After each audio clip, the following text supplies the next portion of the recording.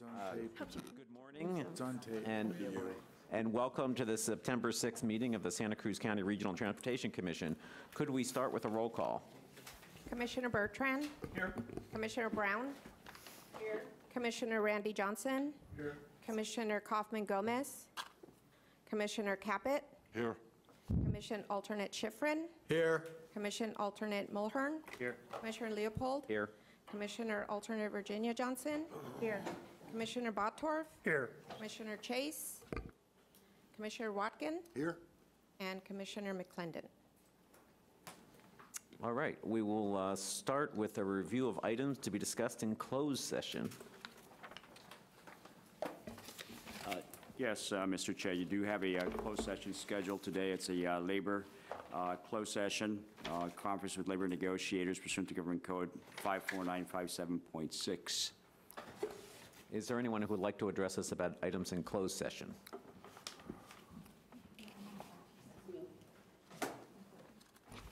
Good morning. My name is Veronica Rodriguez, and I am the internal organizer for SIU 521, and I represent the RTC core group in RTC. And so I'm only here to say that we're done with negotiating. That's a good thing. And that we feel that in the core, the membership feel that it was a fair contract.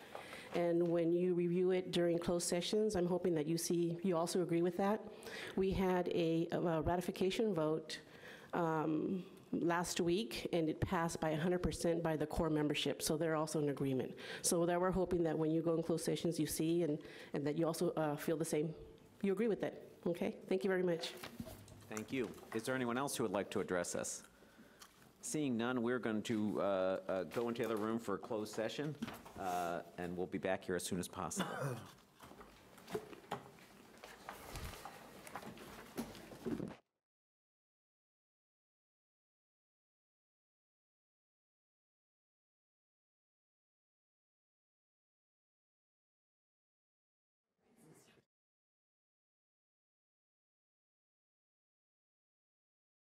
Okay.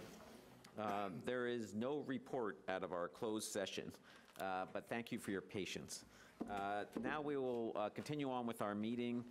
This is a time for oral communications. This is an opportunity for people to address the commission on items of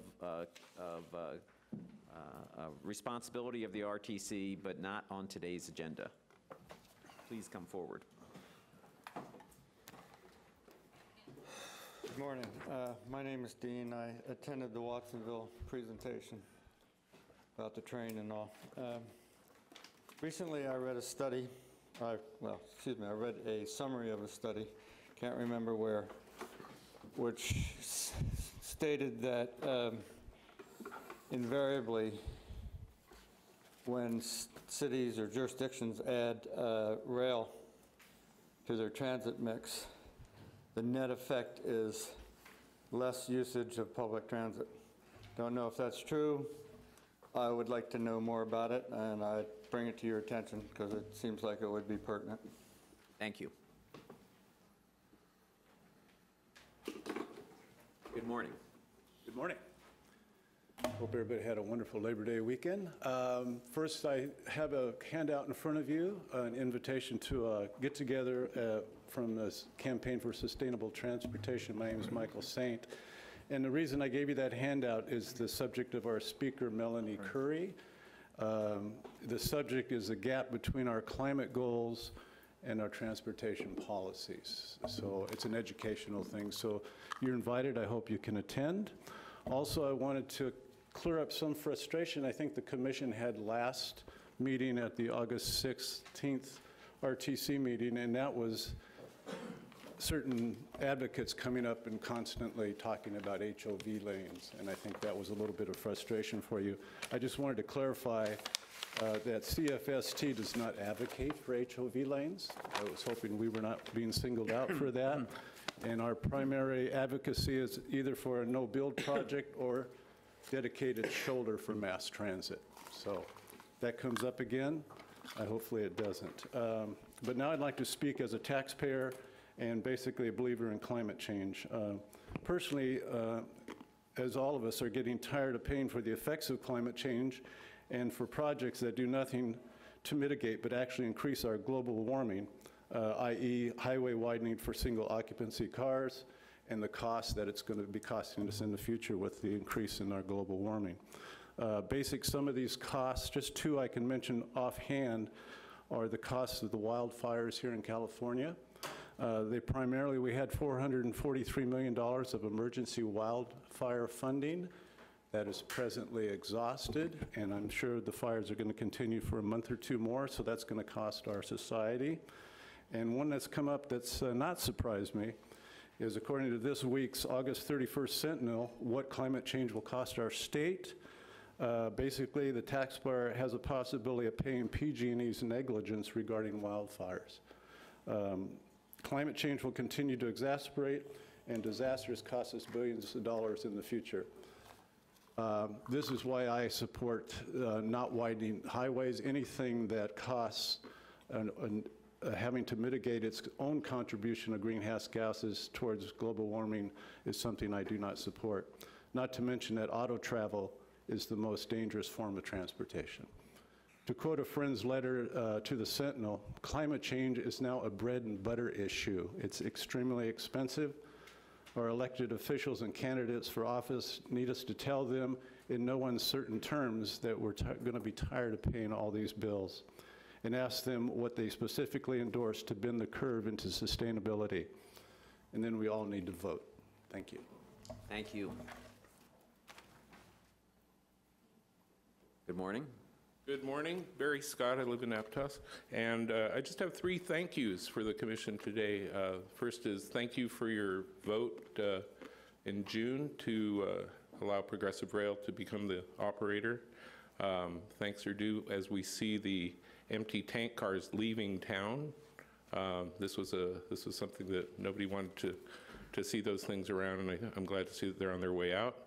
I understand too that improvements are being made to make sure that freight service in Watsonville is continuous and expanding, and that repairs are made at the crossings and the signals and so forth to keep this line viable, and that progress is expected on the washout at milepost 5. And the last thank you is thank you for the speaker series, Jeffrey Tumlin. Last night I enjoyed his presentation. I'm back for it again today. Thank you for having this. I hope that we repeat this, continue this. I think it's clear that the community has a lot invested in this, but there's also a lot of misinformation and a great need for more information. Transportation is a sophisticated topic, and it takes speakers and professionals like these to come in, and I think that's one of the best things the RTC has done since I've been following matters. So thank you for that. Thank you. Keep it up. Seeing no one else, we'll look to see if there's additions or deletions to the agenda. Yes, Mr. Chairman, we have one add-on page for item 23. Okay, thank you. Then we'll move on to the consent agenda. I'll look to my colleagues to see if there's any item they'd like to comment on or pull from the agenda. Mr. Schifrin. I have a couple of comments on items 9 and 10. I don't really need to pull them. This is the auxiliary lane cooperative agreement with Caltrans is number 9. And I just want to raise a concern based on our experience with past Highway 1 project. It always seems a little tricky to me to have an agreement where we're paying the cost, but somebody else is deciding what they're going to end up being. And so as I understand the agreement, the commission is going to oversee the design and approval of the auxiliary lane project, but Caltrans is going to be in charge of the construction. And it's their road, I don't necessarily have a problem with that, but since the Measure D funds are going to be paying the lion's share of the cost, I'm a little concerned that the commission be actively involved in that construction process so that we don't end up with a $800,000 bill at the end of the time because things happen that the commission had no control over. So that's my concern about that. On number 10, which is a design contract, I'll just mention that I can understand why we're moving forward with a design contract for the auxiliary lane project before the environmental document is certified and completed, but it's a somewhat dangerous approach to take because oftentimes the environmental document will have mitigation measures or changes as a result of that process that could change the design. So I understand why it's being done. I'm not opposing it, but I just wanted to sort of raise the concern and maybe ask the question of staff of whether we have another date or maybe I've forgotten the date when the final EIR, EA is going to be out on the Highway 1 projects.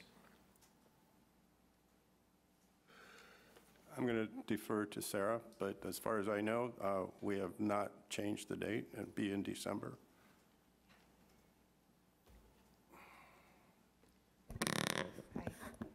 Thank you. So for the EIR, we are on schedule for the end of the year, and we're very, very, very close. It's like very minor wording changes at this point, and the document's actually going to FHWA this month. So we see it as we see the light at the end of the tunnel, and we're comfortable with advancing the design. Okay, thank you. And as for the first question you had about Caltrans, your concern for Caltrans leading the construction phase, if we decide later that we want to take it on, we can amend the co-op, and we could definitely discuss that at a later date if you're concerned. Thank you. Before you leave, so I remember when you brought up working with Caltrans, and that was a very interesting discussion. So there's a give and take here, and you're, okay, that's all I want to say. Yep. Okay. And I do have a question about Yeah, an no, item on the consent agenda. It'll be hard for the minutes to reflect your question, but but I appreciate it. So, Mr. Bertrand, the items on the consent agenda. Yes, sir. I'd like to either pull item 8 or have it changed. And for the draft minutes of August 16th, when Ed Bortoff was chairing, I brought up an item for a future agenda discussion, and that's not captured in the minutes. It was stated at the meeting when I brought it up that it would be agendized in a future meeting, which would be this meeting. And so I'd like a review of the minutes as recorded and have the agenda. All right, well, then we'll pull the item just so, and I'll put it at the end of the day. So I don't want to get into it now. Yes. We have our first speaker's already here. Yes. So I'm just going to pull this to the end of the agenda. That's today, acceptable. so we can Thank talk you. about it. So we'll pull that off the agenda, and we will make it item 25.1.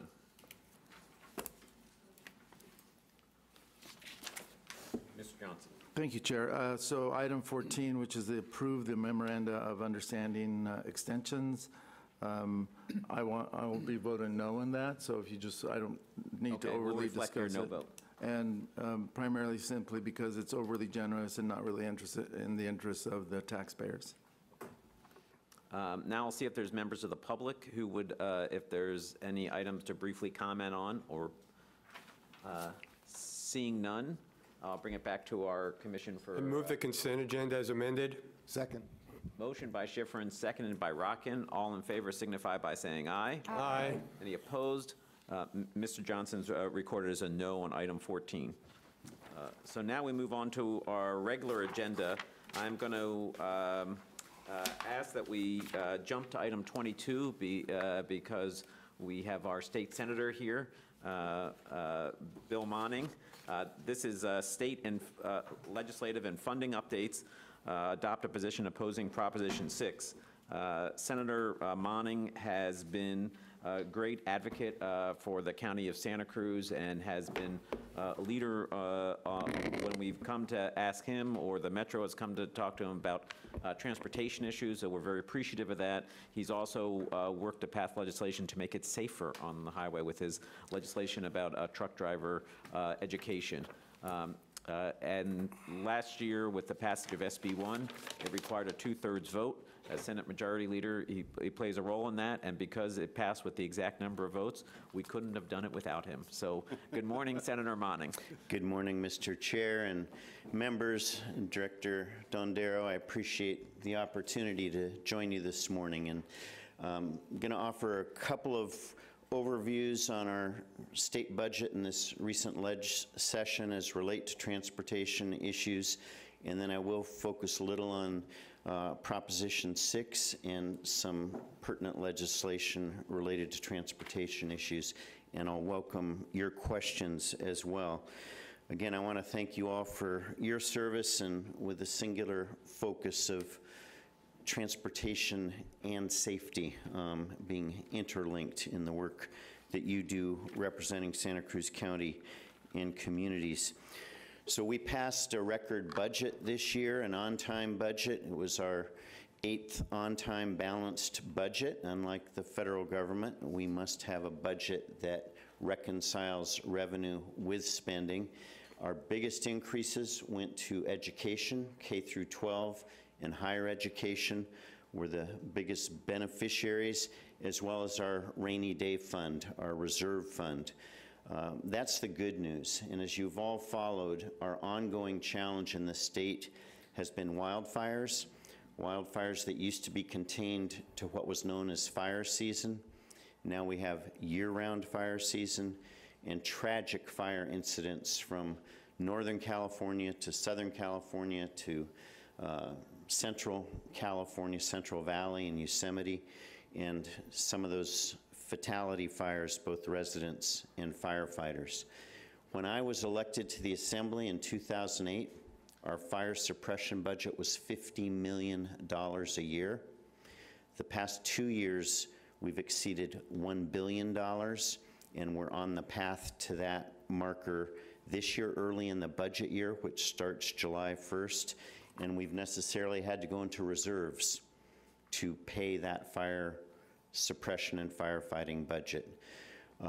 We just passed at the close of session a joint conference committee recommendation of a committee that was convened by Governor Brown to respond to the 2017 fires, the billions of dollars of damages, over 5,000 homes lost in Northern California, and trying to find a pathway to keep energy flowing to our communities in Northern California, and having those responsible where fault has been found to shoulder the expense of those remedies and home replacements. Senate Bill 901, supported by both houses and now on the governor's desk, addresses not only utility liability, but on this area related to fires that does link to transportation, an allocation of $200 million per year for the next 5 years out of what we call our cap and trade funds, directing that specifically to prevention, to trying to clear brush and dead trees, to try to address what we're afflicted by drought. That is the biggest cause of these wildfires, is sustained drought linked to climate change and this new normal of dry and dead timber throughout our forest areas. So part of SB 1, a lot of the headlines have said bailout for PG&E.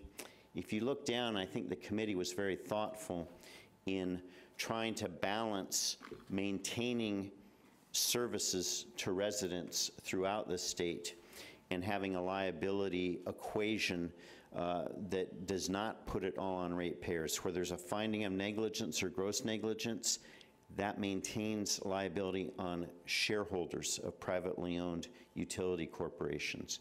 Where there's the result of drought, high winds, and sparked fires that aren't traced to the negligence of the utility, What the committee approved was the ability of a public utility, in this case PG&E, to issue long-term bonds to try to minimize the increase to ratepayers.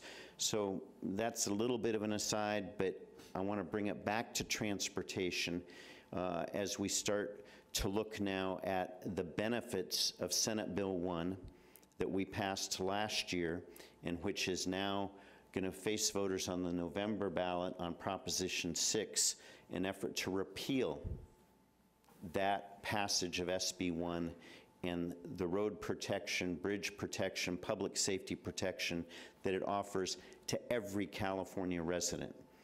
As you have in your materials, I won't recite all the projects in Santa Cruz County, but every county in the state is a beneficiary, and every incorporated city and community is a beneficiary.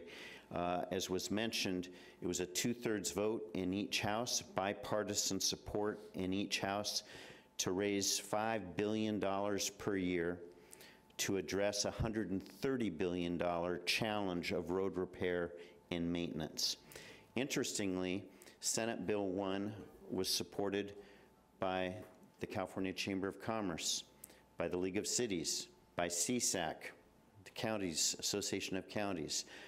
It was supported by the California Trucking Association. So part of this equation at the gas pump is truckers are going to pay more for a gallon of diesel. And yet they supported Senate Bill 1 and they opposed Proposition 6. Why? Well, their biggest investment is those trucks. The safety of their drivers is paramount. And they said, bring it on. We will pay more for a gallon of diesel if we can be assured that that revenue will be invested in road safety, bridge repair, road maintenance, etc. So voters in our last election passed a constitutional amendment that guarantees what the language in SB 1 already said. Any money raised for transportation can only be spent on transportation. Can't be spent on high-speed rail. It's roads, it's bridges, and it's public transit. So you have in your materials how Santa Cruz County will benefit. Let me just highlight a couple of those benefits that you have from your materials. Already, since Senate Bill 1 went into effect November 1st, all of our communities are already benefiting from that increased investment. And most communities roughly enjoy twice the highway and road support they did from the prior revenue stream. In Santa Cruz County, local streets and road projects have already received $7 million per year from SB 1 investments. Transit projects will receive approximately $3 million per year. The Highway 9 bridge replacement, $23 million. That's in the pipeline. Highway 1 and Highway 9 intersection improvements, $3 million.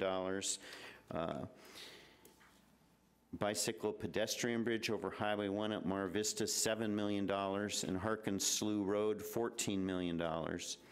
And these lists go on. I also want to highlight, particularly for Santa Cruz County residents, the safety contemplated both by the Route 9, San Lorenzo River and Kings Creek Bridge project, $23,200,000, and the Highway 17 repaving, $19 million. Friends, if voters vote to repeal Proposition 6, this all goes away. Supporters of Proposition 6 say the money's in the general fund. The state should be paying this out of general fund money. I've already cited how we're going into reserves to pay for firefighting, how we've increased our budget to education largely because of our Prop 98 requirement. You know, 50 cents of every dollar we receive in the state budget, by the will of the voters, goes to education, K through 12 and community colleges. So that's 50 cents off every dollar right off the top. And you go down each category of our spending for health and human services, for other county-supported programs. A lot of that budget is directed and earmarked before we ever pass a budget. There's very little discretionary budget maintaining a state that is now the 5th largest economy in the world. We've passed the United Kingdom. To number 5, we have a state economy of over $2 trillion per year, and we're supporting that with a state budget of $138 billion a year. That's transportation, that's infrastructure, that's public safety, that's response to fires. The volatility of our general fund, we're 9 years into recovery from the 2008-2009 crash. You look retrospectively, most economic recovery has never lasted more than 7 years. We're into the 9th year. Most economists say it's not a question of whether, it's a question of when. We're going to hit a dip. Will it be a dip? Will it be a crash? Will it be a major recession? The beauty of SB 1 and what was supported by 2/3 of the legislature is that that is a guaranteed source of revenue for roads, bridges, safety.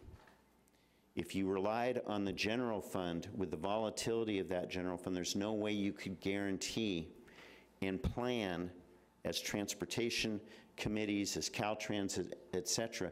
These projects are years in the design and planning, and often years in the construction. The maintenance is an ongoing need that we're in arrears.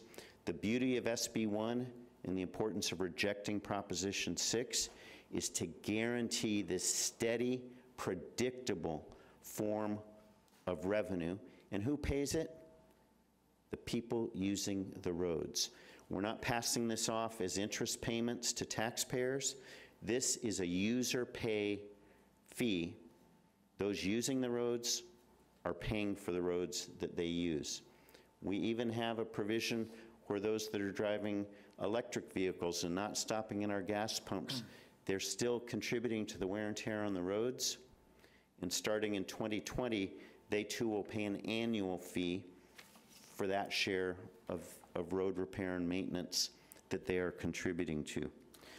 So I've got a binder, and I think you do too, full of road projects around the state of California and in Santa Cruz County. Not only will this improve public safety for those using the roads and highways, it will also create 68,000 jobs, high-paying, good jobs, and the people earning those paychecks, they're spending those paychecks in our communities. So this is a win-win for the roads, the public safety, the bridges of California, but also for our local economies in terms of this greater investment of those who are working. Now, you're going to see TV ads, vote yes on Prop 6, repeal the gas tax, repeal the gas tax.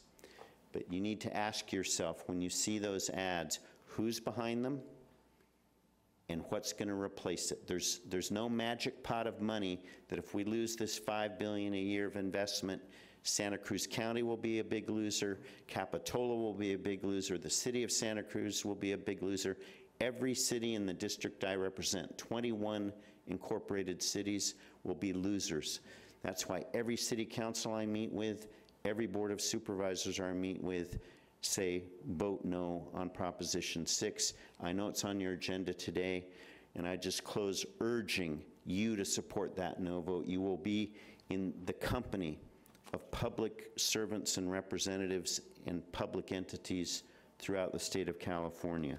And I'm glad to answer questions on that, but if I might, Mr. Chair, I just wanted to thank the board for support of some of our bills that have made it through the legislature and sit on the governor's desk. You referred to my Senate Bill 1236. That was prompted by the tragedy that took the life of 25-year-old Daniel McGuire, commuting from Santa Cruz to his job in the Silicon Valley, and a truck driver with minimal experience, with minimal training, carrying a double load of aggregate, did not know how to use his gears to brake. He ran into 10 vehicles, including the one driven by Daniel McGuire, who perished at the age of 25. Why was this driver on Route 17? Because his boss told him to avoid a CHP way station on 101 and circumvent that by coming across at Watsonville and go over Route 17. We learned through the litigation related to that case of that negligence. But you know, not every tragedy is cause for legislation. But when we looked into this one, when we met with Daniel's family and took account of what had led to this unnecessary loss of life, we found that the state of Washington has a requirement for behind-the-wheel training for truck drivers. What I should have said, we first learned California has no requirement for people with a Class A license to have any behind-the-wheel training. They show up at the DMV, they do a driving test, a controlled driving test, and they get their Class A license. Senate Bill 1236, supported by the Independent Truckers Association, by the Teamsters, is now on the governor's desk. And I want to thank you all for your support of that. It has a minimal 15 hours of behind-the-wheel training. That's 15 hours more than truckers currently have to have. So I thank you for the support of that and for the patience of the McGuire family. This will be a lasting legacy for Daniel. It won't bring him back, but it will hopefully save other lives in the state of California. A number of bills listed that you've supported. I won't recite all of those. We did pass the committee trailer bill budget on transportation that also provides further support to infrastructure and transportation projects. And Senator Bell, a good colleague who represents San Jose just over the hill, we share parts of Route 17. His Senate Bill 1328 is now also on the governor's desk. That extends Road Usage Charge Technical Advisory Committee through 2022. That committee is trying to look at how do we reduce fatalities per miles traveled. And again, that's intricately linked to rejecting Proposition 6 on the November ballot. And I think, friends, I'll pause there and welcome any of your questions or comments. Thank you so much for your presentation, for your leadership in Sacramento, and for your advocacy against Proposition 6. I know many of our jurisdictions have already taken a position of opposition. The Transit District has also taken a position of opposition. We know how important it is for these funds, and my rural constituents are, they have a road, Granite Creek Road, that had a PCI of 15. It was a barely passable road that's now being fixed, and we have a big sign there that says paid for by SB1, and we're trying to let people know how their money is being used. So thank you for your work. Mr. Johnson? Thank you, Chair. Scotts Valley did the same last night. You brought up the issue of wildfires and the amount of fuel sometimes, along with the wind, that kind of breeds destructive wildfires. I know that in the past, there's been some resistance on local people against responsible foresting that can kind of cull through the dead wood and all that fuel.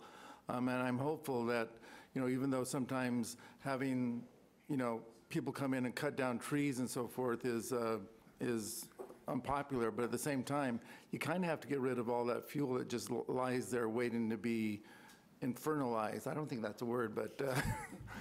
I appreciate that, and that is part of the balancing act that we've tried to grapple with in Sacramento, and I think given the horror of the conflagrations afflicting our state, you'll find a much higher appetite in Sacramento right now to provide mechanisms for that clearance to take place. I mentioned the $200 million a year. We also had it in last year's budget, $200 million, but now we guarantee it out of the cap and trade funds as an appropriate investment of cap and trade funds. But as you can imagine, 58 counties, $200 million doesn't spread very far. So we need other partnerships. We're looking to federal partnerships as well for a lot of our forests are U.S. Forestry Service controlled. But that partnership between the feds, the state, and local to try to reduce the risk, that's imperative. So thank you. Thank you. Mr. Bertrand. Senator, morning. I appreciate the time I spent in your office as your intern, working on my public policy degree. So following up on what Randy said, I think the education has been somewhat effective. My daughter phoned me up and said, Dad, we're going up to our property and we're going to cut down dead trees. So thank you for your program. I appreciate it. Great. And thank you. And I I don't know if I need to apologize that our internship did not deter you from pursuing your current position, but thank you for your service. No, it's just Yeah. the opposite. Thank you. Good. Mr. Rockin. First of all, Senator Martin, thank you for your presentation. One thing that's worth mentioning is the fact that the public often think that the high gas prices that we're facing right now, and they are relatively high for the United States, are due somehow to the SB1. And it's really important to point out to people that the SB1 contribution to the cost of gas is still trivial compared to what's happening in the marketplace and whatever other manipulations are going on that cause us every fall to have increased fuel prices, and this year to have them higher than they've been traditionally. And I think we need to make sure our campaign explains that to people, because I have heard people saying, you know, gosh, gas prices are so high. Is it caused by that tax? No, that is not the cause of what's going on here, and people need to understand that. And I just want to thank you for your very eloquent representation of how important SB1 is to this community. Yeah, well, thank you for mentioning that, and if I could just take a moment, because that's a critical point of the fluctuation of what we're paying at the gas pump per gallon has much more to do with international oil costs and the manipulation, quite frankly, of our oil prices by the oil companies. I'm fearful and have some trepidation as to what fuel prices will be like in the month of October and whether there'll be any artificial manipulation. But SB1 fees went into effect November 1st of last year, 2017. They increased what we pay per gallon by 12 cents. It's fixed. It's not a percentage of what you pay. It's 12 cents increase per gallon. Last July, before it went into effect, I keep record every time I fill my tank, I paid $3.79 a gallon last July. The fee went into effect November 1st. In early December, I paid $3.15 a gallon. That included the 12-cent increase, but it was less than I paid for a gallon in July. Now we see the prices hovering in the high $3, low $4 per gallon. Recent news reports, economic reports, storms in the Gulf have disrupted the predictability of oil coming from platforms in the Gulf. That's affecting right now what we're paying at the gas pump. And ironically caused by global warming issues that cause those storms to be more serious. Yeah, I appreciate your mentioning that. So it is important to look at the broader economics of oil and fuel. And again, to come back to this notion, we're the ones using the roads and highways. We want them safe not only for ourselves, but for our children, our relatives, for school buses, for firefighters and public safety workers. You know, some of their response time is affected by our inability to maintain roads or make necessary improvements. So it links to our ability for first responders as well. Our messaging in No on 6 is to lead with what we lose if Proposition 6 passes. Now, some will necessarily want to get into the discussion of gas fees and cost at the pump. I think the proponents will lead with that, but we believe the focus, that's a distraction. The focus should be on projects that are in the pipeline because of Senate Bill 1 and will be protected by the rejection of Prop 6. And go community by community. We can tell people in Capitola, in Santa Cruz, in Scotts Valley, in Watsonville, we can point to the road projects that are in the pipeline now that will disappear if Prop 6 passes. We do need to take action in opposition, don't we? Yes, Yes. there's a, So I would be open to a... I so should we move. hear from the public first? I'll just get it on the table here. I move that we approve the staff recommendation, which includes adopt an opposed position on Prop 6. I second that Motion by Schifrin, seconded by Rockin. Now we'll see if there's any member of the public who would like to address us briefly. I'm just going to say thank you all. Again, appreciate your leadership and keeping our roads and highways safe. So thank you all for your leadership. thank you for your and ongoing appreciate this leadership. opportunity. Thank you. Is there any member of the public who would like to come say anything? Seeing none. Oh,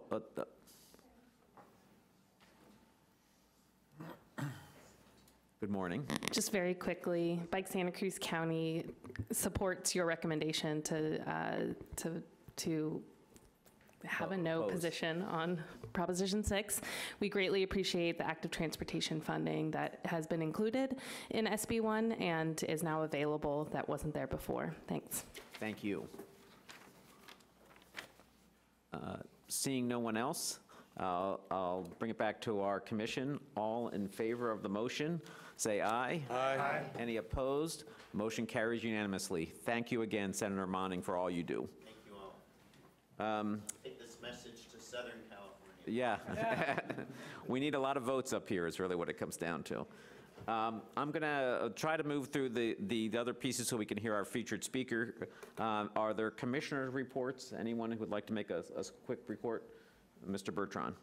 Yeah, last week I went to the Climate Adaptation Conference, and I like to point out the fourth assessment has been put out, and it's a very dense reading, but it covers many different issues related to climate adaptation and the issues due to climate change. So look for the fourth assessment, and I think many of the issues that you may be working on are addressed there, and the contributors are totally immense. Very good background behind the people who actually wrote the reports. Thanks. Seeing no other commissioners, I'll move to our next item, which is our director's report. Good morning, Mr. Dondero. Yes, good morning, Mr. Chairman and commissioners. Just two items to share with you today. First, last month we promised you a quick report on update on the Unified Corridor Study. The draft report of that study will be brought to you at the October 4th RTC meeting. There will be no action recommended at this meeting for that item. During the month of October, there will be a series of outreach meetings to seek input on the draft document that consists of the following: a stakeholder meeting with partner agencies, focus group meetings with community organizations, 2 public workshops, one in North County and one in South County, RTC advisory committee meetings, and presentations at city council meetings. Locations and times are yet to be determined on those. Members of the public have expressed interest in an evening public meeting. Therefore, staff proposes an RTC special meeting on the evening of Thursday, November 15th, starting at 6 p.m. that would be publicly noticed. At this evening meeting, the second draft document will be presented containing the recommended preferred scenario. The location is still to be determined for that meeting. There will be no action recommended at this meeting for that item. And the final draft UCS document will be presented at the December 6th RTC meeting, where approval of a preferred scenario will be requested. Then the other item is just to remind everybody about our Innovators in Transportation speaker series. We have our final speaker who will address the commission here today. We'll get to that in a little bit. But also in 2 weeks, we have one more speaker lined up. She will not be here to address the commission, but we will have a public presentation Wednesday, September 19th at 6:30 p.m. in the Veterans Memorial Building here in Santa Cruz. The presenter will be Becky Steckler, and she's the program manager of the Urbanism Next program at the Sustainable Cities Initiative at the University of Oregon. And her topic is impacts of emerging technologies on communities. Be a very engaging presentation. We will have it recorded and post a video of it on our website afterwards for those who can't make it, but that will be open to all, and we encourage the commission to attend that as well. Again, it's Wednesday, September 19th at 6:30 p.m. at the Veterans Building. That's all I have to report. I'll be glad to answer any questions. Mr. Bertrand. Yeah, thank you, George, for scheduling an evening meeting, and I think that came up at a recent Watsonville meeting of the RTC from public comment, so thank you. Sure. Anyone else? Then we'll move on to item number 23, which is our Caltrans report. Good morning, Mr. McClendon. Good morning, Mr. Chair. Good morning, Commissioners. I also have two quick items. The first is announcement of the California Transportation Commission will host a town hall meeting on September 19th in Gonzales at the Gonzales City Hall. The agenda topics will include agricultural goods movement in the Salinas Valley, Monterey County transportation, transit service in the valley, and US 101 general overview. My second announcement is a call for projects from the California Strategic Growth Council. It's part of the Transformative Climate Communities program. They're cycle 2 of that program. They're offering $46 million for implementation and $800,000 for planning grants. The program is part of Assembly Bill 32, aimed at reducing greenhouse gas emissions through developing and implementing neighborhood-level transformative climate community plans. Our community plans include multiple coordinated greenhouse gas reduction efforts, providing local economic, environmental, and health benefits for disadvantaged communities. That announcement's been shared with RTC staff, and we've asked for them to distribute it to the Technical Advisory Committee roster. That's all I have. Thank you. I'll see if there's any brief questions. Mr. Schifrin. It's partially a question, partially a request. There's a pretty significant litter problem on Highway 1 north of the city of Santa Cruz between the city and Dimeo Lane. It's about 2.7 mile stretch. Commissioner Coonerty, who's the supervisor, county supervisor for that area, has received a significant number of complaints about that ongoing problem. The office has contracted Caltrans's maintenance staff and been told that resources are slim, which is understandable. But we've also been told that at times Caltrans does contract with nonprofits and other groups to assist with litter control. The county is contracting with a group called the Downtown Streets Team to do beach cleanup at county facilities on the North Coast. So they're up on the North Coast doing beach cleanup. And so it may well be a good synergy between their services and what Caltrans could be providing. It would make a big difference in terms of this major entrance to the city of Santa Cruz. So we've been in some contact with the maintenance staff, but I was asked to bring it to your attention to see if there is anything you could do at where people you're talking to about pursuing this. We're happy to help in any way we can. We're, as I said, the county is contracting with this group. They're a very responsible group. And we really appreciate working with Caltrans to see if we can do something about what's a long-standing problem. As you may know, Dimeo Lane is the entrance to the city's landfill. And so despite the city's attempts to prevent litter from falling off vehicles, it does. And it really is a significant problem.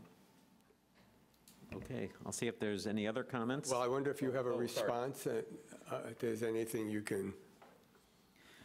Well, I wanted to get the name of the road that you... It's Highway 1. Highway 1 and the what It lane? goes up to Dimeo Lane, Dimeo, okay. D-I-M-E-O. Okay. Yeah, it's between Western Drive and Dimeo Lane. Okay, thank you. Sorry, I didn't mean to cut it off there. I apologize, That's fine, no Mr. problem. Schifrin. Others? Mr. Caput. You bet. Yeah, thanks for all the work you've been putting in, and I'm happy to see that, I guess it's right on schedule. Is there a start date for the pedestrian sidewalks, basically, on Highway 152 from Wagner to Houlihan Road? It says winter, but it's on schedule, right? Winter of this year? Yeah. Okay, yeah, if we have a schedule update, we would reflect it in the project update report. And If it's this winter, then probably by the next meeting or as we get closer to that schedule, we'll have a more refined date on, more precise timeline. So we put a general season. If, the further out we are from the completion and then the closer we get, we'll have a better idea. And it would also depend, I guess, on weather, and when you're actually ready to do work. If it's raining or something, then of course it'll be. Right. Okay. Such an optimist. But it is on schedule right now. That's right. That's what I'm concerned about. And then the other would be, I'm sorry.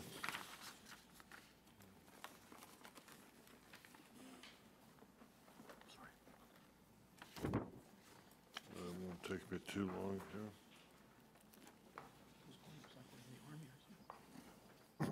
On 129, that's just about complete. We have a complete date on that. Highway 129 open grade overlay and metal beam guardrail upgrade. Just east of Watsonville to School Road. Yeah, the comments look like that one should be complete by next month, at the end of October. Okay.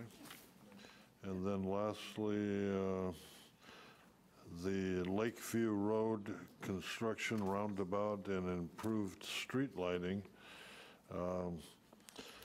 That is on also, I guess, Highway 129. That's still on schedule. The only reason I'm asking this is every now and then something gets delayed. I don't like surprises, so go ahead. It looks like everything's moving along pretty good. Okay. And the last question would be something about pavement and friction pavement. What is the difference there on, maybe the terminology is not so good, but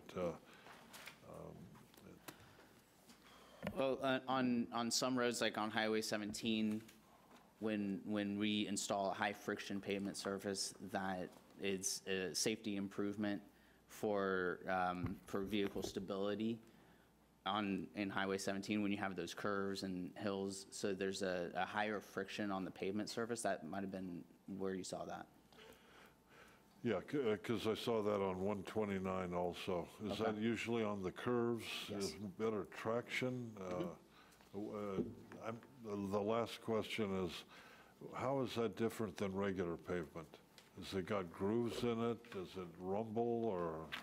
No, it doesn't rumble. I don't know the detailed specifics on the difference other than, it's a higher friction and it's better for the tires. So I don't know the specifics, but Okay, that's I know. about as far as I know. I know. I was just wondering why they wouldn't use it on all highways if it's better for traction, but there's probably a reason. Okay, thank you. Thank you, Mr. McClendon. Seeing no other questions, I'm going to move on to item number 24, which is the Santa Cruz County Measure D Taxpayer Oversight Committee. Yes, Mr. Mendez. Good morning, Commissioners. Yes, Shannon Muntz, your communications specialist, is at a training this morning, so I will provide a brief staff report. As you know, Measure D does require the establishment of a 5-member oversight committee. So staff did ask for applications. 35 applicants submitted their applications. Chair Leopold established an ad hoc committee to review those applications along with staff. That ad hoc committee was composed of Chair Leopold along with Commissioners McPherson and Brown. And based on review of those applications, the committee and staff recommend 5 applicants for you to consider this morning.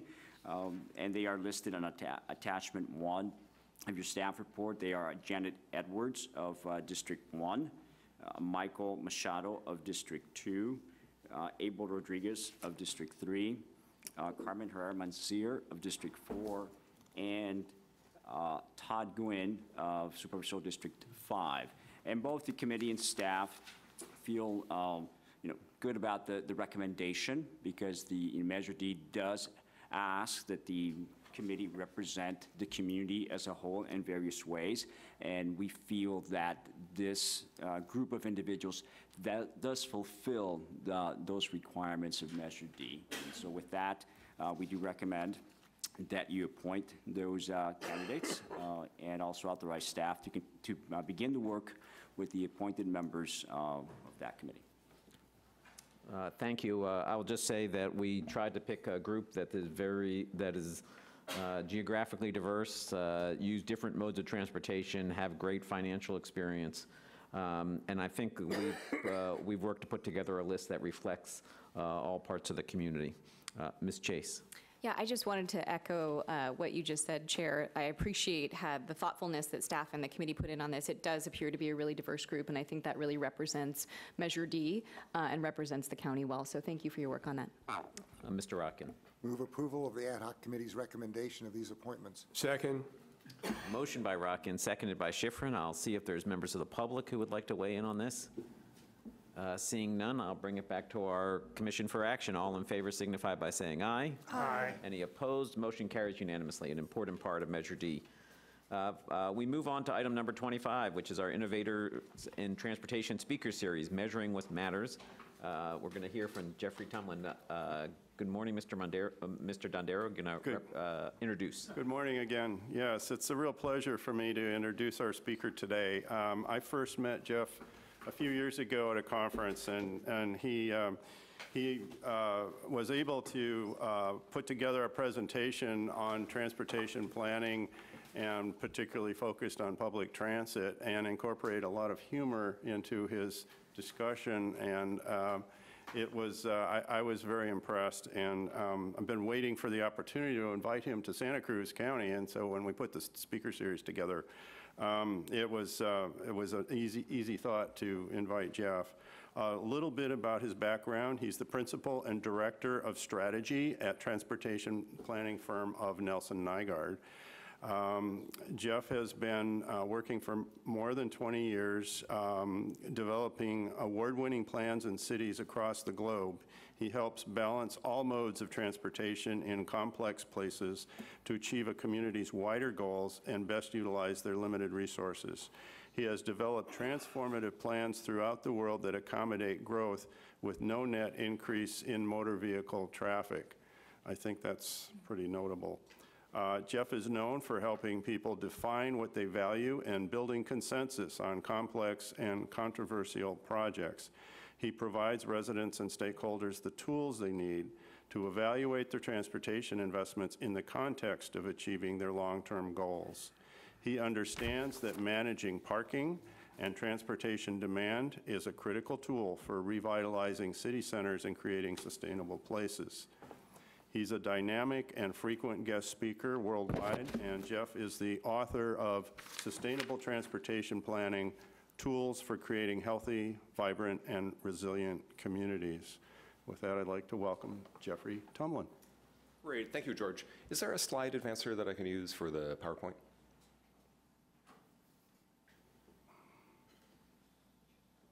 Am I able to see something here? Thank you. And it'll be loaded up shortly.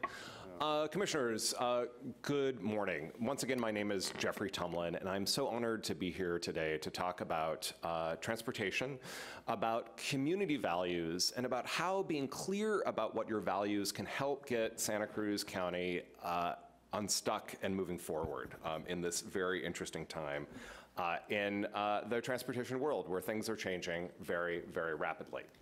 So I'm going to talk a little bit about what transportation planning and engineering is, our role in solving congestion, a little bit predicting perhaps what your next speaker will be talking about with autonomous vehicles, and then I'm going to talk about my experience working with the city of Oakland to help get Oakland unstuck by clarifying Oakland's unique values. So let's launch in. This is a much shorter version of a longer presentation that I gave last night, so I'm going to move pretty quickly to make sure that you have time for questions. I got my driver's license on the morning of the day of my 16th birthday. I love driving. And when I'm stuck in traffic congestion in my little car sealed in and protected from the elements, even for me, it seems really obvious that if I'm stuck there in congestion, right, if only there were one lane over there, like I could finally drive fast, and surely that would solve our problem. It would be great. Or like if we can't have a lane over there, then maybe Elon Musk will give us a lane underneath, and then we can finally drive smoothly again. Congestion is extremely frustrating. And it seems, like an easy problem to solve, except for the fact that uniquely in the world of transportation, we pretend that transportation is divorced from the basic laws of economics. So let's review Econ 101. So you remember from high school, right, there's the little charts that you had to look at. There's the supply curve, which says that the market will tend to deliver a good the more people are willing to pay for it. And there's the demand curve that says the cheaper a product is, the more people will want it. With that equilibrium point being the price, the lowest price that allows the market to deliver the good, where supply and demand are in balance. And for every commodity in our society, food and clothing and housing and your utility bills, we use price to balance supply and demand. In transportation, we do not. In America, rather than socializing healthcare, we've chosen to socialize driving. And so rather than using price to balance supply and demand, we use time. Congestion is simply what happens when the demand for mobility equals the supply. Congestion is just the equilibrium point for any equation, particularly in a vibrant economy. The other thing that we forget about in transportation is that it's part of a complex system. So congestion is deeply, deeply frustrating, so we argue for years, and then we put together tax measures, and we go and vote to raise the sales tax to widen the highway. It's a lot of money, and it makes driving faster, and so we're so happy. For most of the tools that we use in transportation, this is where the thinking stops. But transportation is a complex system, and our actions have counteractions and reactions, and faster driving means we make different choices. So we might drive across town to go to lunch because, the highway was widened. Or better yet, honey, let's move to the bigger, cheaper house farther away because they widened the road. Faster driving means more people drive. And more people driving means there's congestion.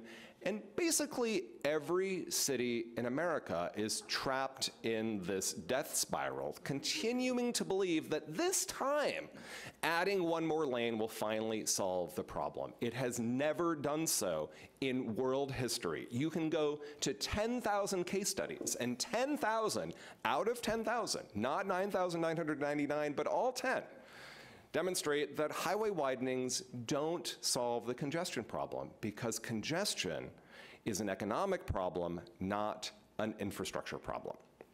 So there are many things that we can do in the transportation industry. One thing that we have no control over, however, is congestion. It's not an infrastructure problem, it's an economic problem, and it's only susceptible to economic solutions. When you look at all empirical evidence, there's basically only 3 ways of dealing with congestion. There is managing it through time, which is our default choice in the United States. There is destroying your regional economy, which Detroit was successful at for a while. So they solved their congestion problem by simply eliminating employment. That works well. Or you can use price to balance supply and demand, just as we do for food, clothing, and housing. So let's talk a little bit more about how our efforts at trying to solve the congestion problem have failed us. One way that they have done so is the way we measure the success of the transportation network. In my industry, we have one primary metric that rules all. It's called intersection level of service, or LOS. You've all been presented with level of service analyses in project review, and your engineers have told you, oh, well, we can't make that change because the intersection fails.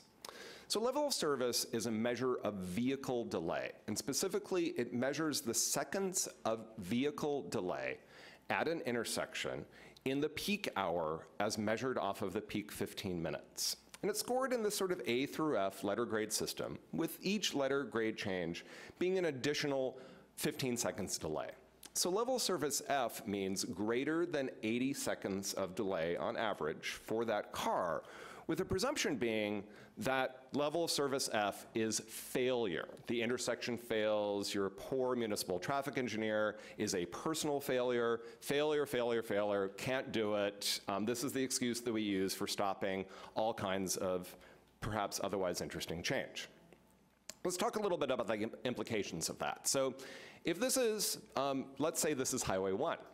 So this is traffic volume on Highway 1. You'll notice there's like a big peak in the peak direction in the morning, and then a sort of reverse commute peak in the afternoon.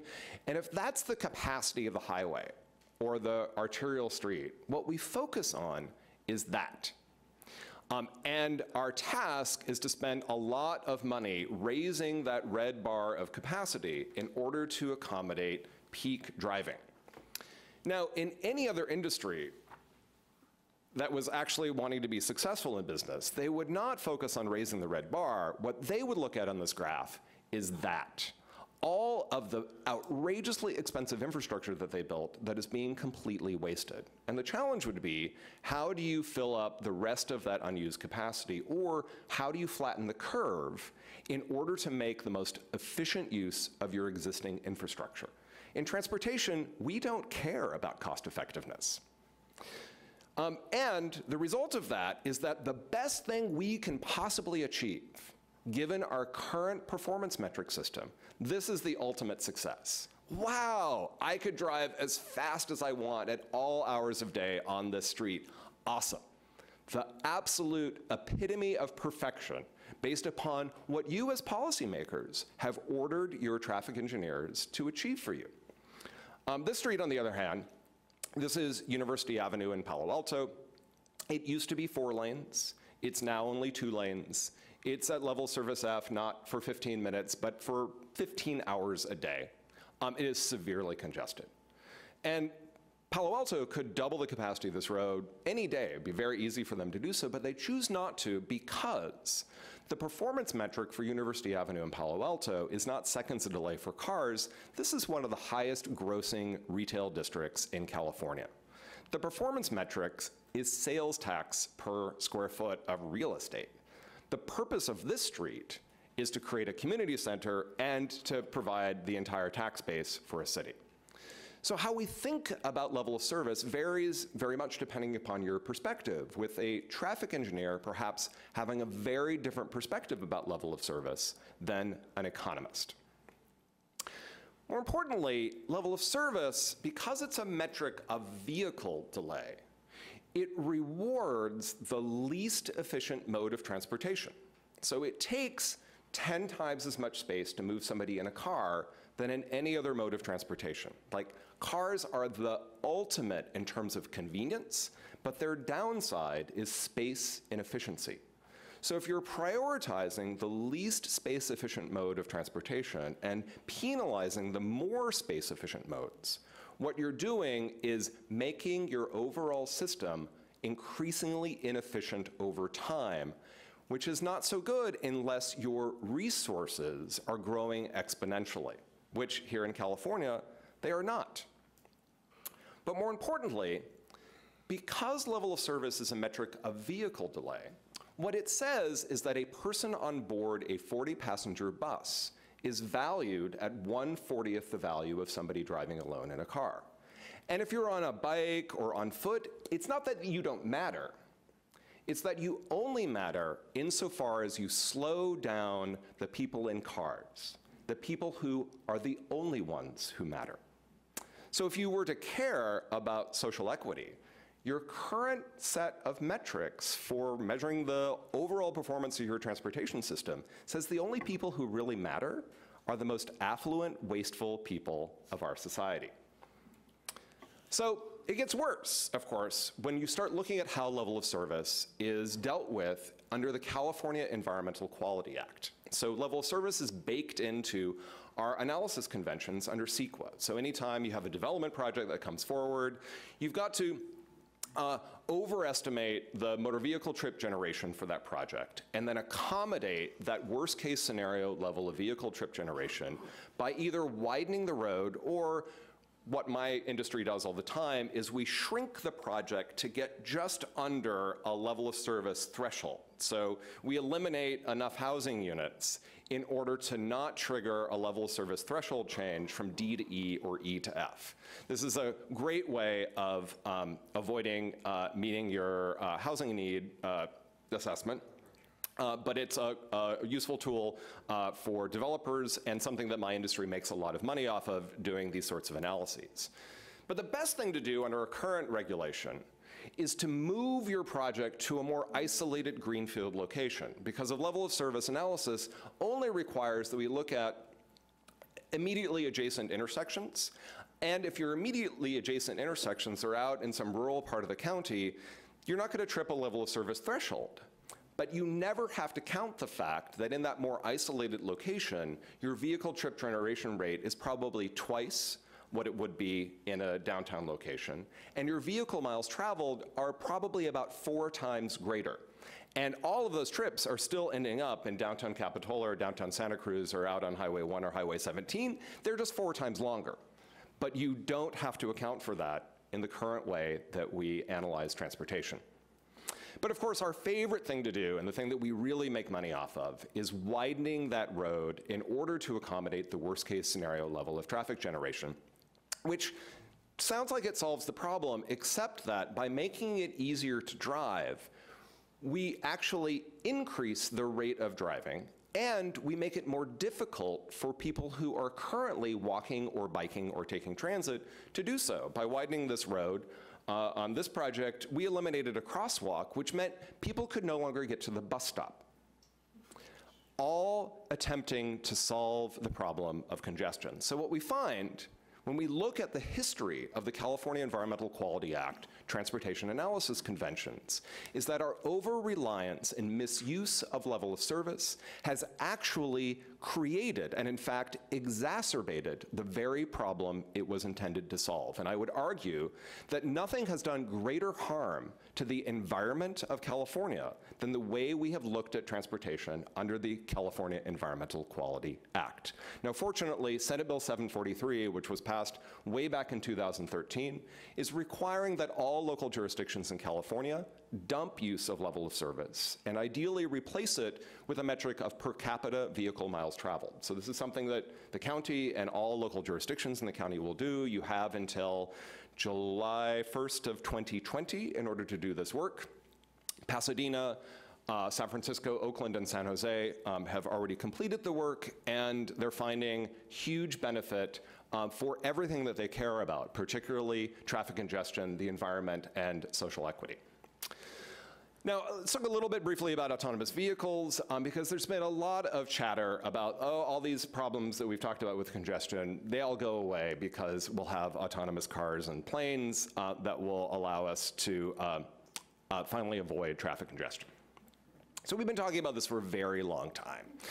And the imagery that we see today is no different than it was in 1945, except, video games have replaced the board games, and the children are gone and the people are of ambiguous ethnicity because, it's 2018.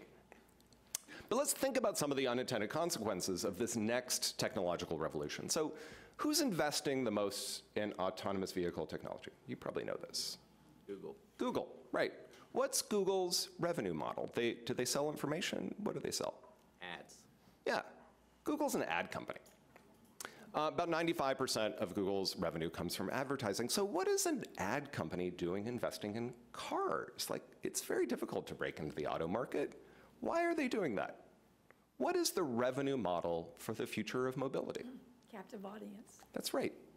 The revenue model for the future of mobility is not mobility. It's capturing the value of time of the people inside that vehicle. So one of the things that we realize when we start thinking about this and go to auto shows, which are very scary, is that the future of autonomous vehicles, in addition to having profoundly scary potential social implications, will result in a massive increase in vehicle miles traveled. If you could have your autonomous vehicle with your bed and your entertainment console in your office, why not live 3 hours away from work? Why not just have your vehicle travel around in circles all day instead of park? Why ever take the bus, which is more space efficient, when you could have your giant autonomous, AV take you everywhere? It's going to be great. So convenient, because that's what Silicon Valley is the best at. Improving convenience for the most privileged members of our society, because that's where the real money is to be made. But what about the rest of us? So what is the effect on cities? Well, it's kind of disturbing. Like, there's some upside.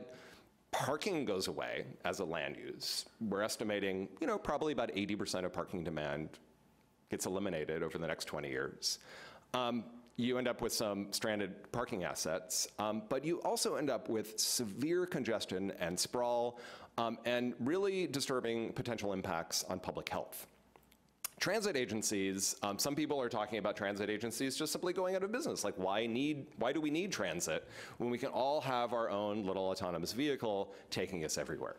Well, there's some important answers to that, including the fact that we still are going to need high-capacity modes of transportation, and particularly high-capacity, high-efficiency modes of transportation that are operated for the public good and not merely for private profit. So the alternative model in all of this is recognizing that autonomous vehicles will be successful because they are adaptable to the trillions of dollars of existing infrastructure that's already out there, our streets. And the streets are in public ownership. It is government's responsibility to assert public ownership over the public right-of-way and to very carefully manage that public right-of-way for the public good. And I think the government of Finland is one to watch. They have been inspired by the United States Federal Communications Commission, which in the beginning of the 20th century asserted government ownership over the airwaves and said, we own the airwaves, and we're going to use the airwaves in order to promote innovation and private profit, but we're going to make sure that there is competition in the private market, that nobody gets a monopoly, and in addition, we are going to promote the public good. We need to do the same thing with our roadways, which means, of course, defining what we mean by the public good. It also means very careful management of our streets. It means that with autonomy, we can finally use pricing in a way that is rational and equitable. We could provide people with mobility wallets, and if you want to use more than 2 square meters of space at peak hours, great, but we're going to charge you for that, because we have a responsibility for keeping people and goods moving on the street. And if you want less space than that, if you want to walk or take an e-scooter or take a bus, we'll fill your mobility wallet with extra cash because you are helping us make the most efficient use of this limited public asset. We can use price in a way that is actually radically pro-equity while managing this incredibly valuable asset. It also means that transit needs to get in the leadership position in order to quickly switch to autonomous operations in collaboration with municipalities, because again, the laws of geometry say we can move 10 times as many people in an autonomous bus in a dedicated right-of-way than we can in autonomous vehicles in mixed flow. But there's other things that we need to do as well with transportation. So I can't solve your congestion problem, but transportation has a more profound impact on public health outcomes than the entire medical profession does. We are the ones who are responsible for whether you can get your 10,000 necessary daily steps as a part of daily life, as opposed to expecting that you're going to drive to the gym and walk on the treadmill. And the results are really compelling. So I served as the interim director of transportation for the city of Oakland for a while, and I discovered that I was responsible for knocking 15 years off the life of children growing up in certain neighborhoods because we had intentionally placed freeways in those neighborhoods and were dumping pollutants on them, because we had intentionally placed high-speed roads in those neighborhoods and were running children down in traffic, and because of the design of the roadway was denying our kids the opportunity to walk and bike to school. All of this added up to a 15-year loss of life and a loss of at least 1 grade level. That was me in transportation causing that. And we know that this gets only worse with autonomous vehicles. The social and public health implications of ubiquitous, nearly free door-to-door mobility and designing walking entirely out of our daily life not only has a profound public health impact, but it allows us to socially isolate ourselves in physical space in the same way that we have done in social media space over the last decade, that is already bearing itself out at the national political level. On the other hand, we know that humans crave sociability. We crave beauty. We actually like to walk or wheel in places, provided they're designed correctly. We also know increasingly about the science and biology of happiness. So this is a neuropeptide called oxytocin. It's produced in the brain in very limited ways. It's the biological basis of human trust. And it comes when we're under breastfeeding, under orgasm, but it also is released in the brain when we exercise outside. And you've perhaps experienced this while you're arguing with a loved one and you're about to say something you regret, and you go outside and you go for a brisk walk or a run or a swim or a bike ride, and suddenly your perspective shifts. This is your brain chemistry at work, and we can design around this brain chemistry, provided we design our cities with people in mind first, rather than just cars. Because we know also what happens when we design around cars.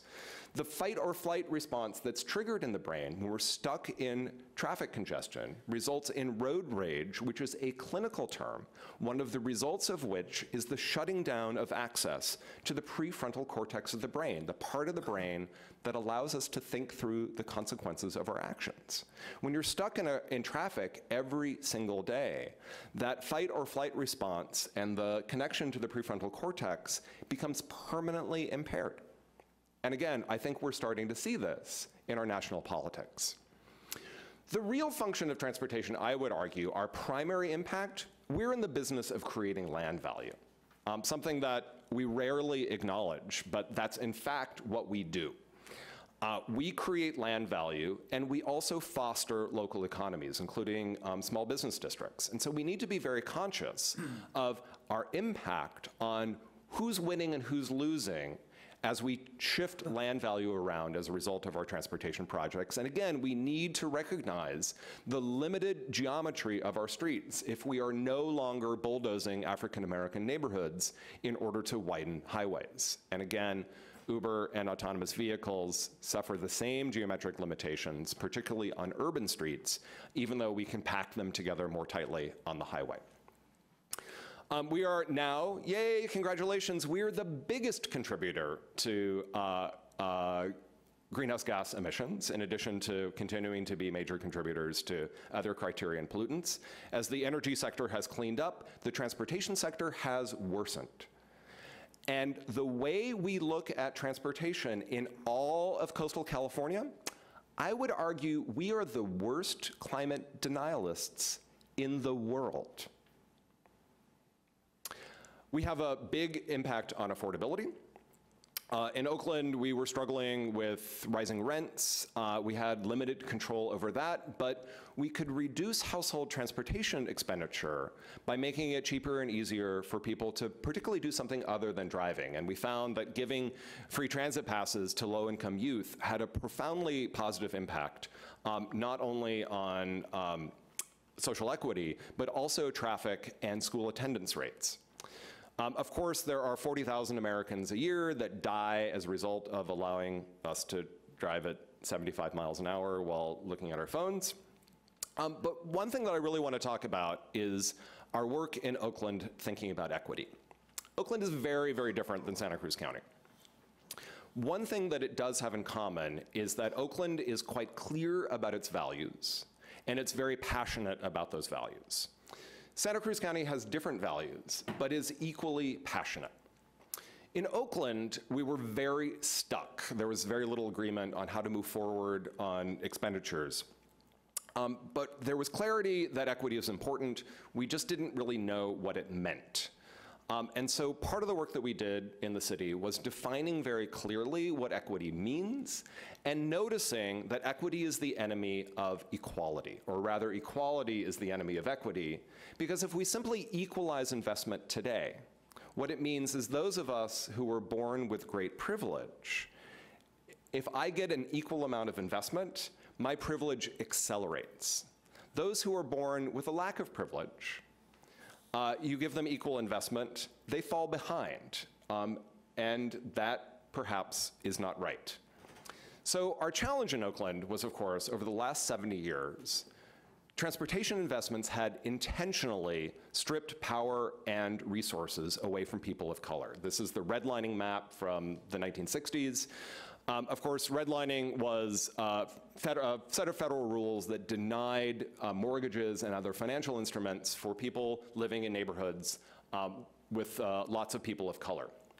In my industry, we got extra points for routing the highway through areas of blight, of course, being defined as African-American ownership.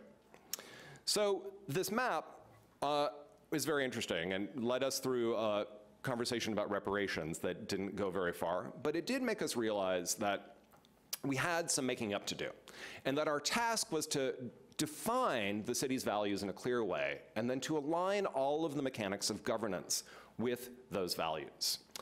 It meant starting with values, going through a process of goals and objectives, of strategies that can achieve the goals, very importantly, making sure that we had quantitative performance metrics that related to all of our values, tied those performance metrics and values into the budget, and finally report it back to our policymakers and to our residents about how we were doing. And it's most important to remember that the effective policy statement, the policy statement that matters, is not your comprehensive plan, it's not the little mission that you put up on the wall. The only relevant statement of values is your budget. So, by having this conversation out loud in public in Oakland, we unlocked a massive amount of change really quickly. So we created this little department, and together with people in many other city departments in Oakland, we, in a period of about a year, did parking requirement reform citywide, eliminated most parking requirements in the more walkable parts of the city. We completely restructured our approach to parking management. We eliminated level of service and rewrote all of our transportation analysis requirements. We created a new department and attracted a permanent director. We developed some new tools for analyzing equity.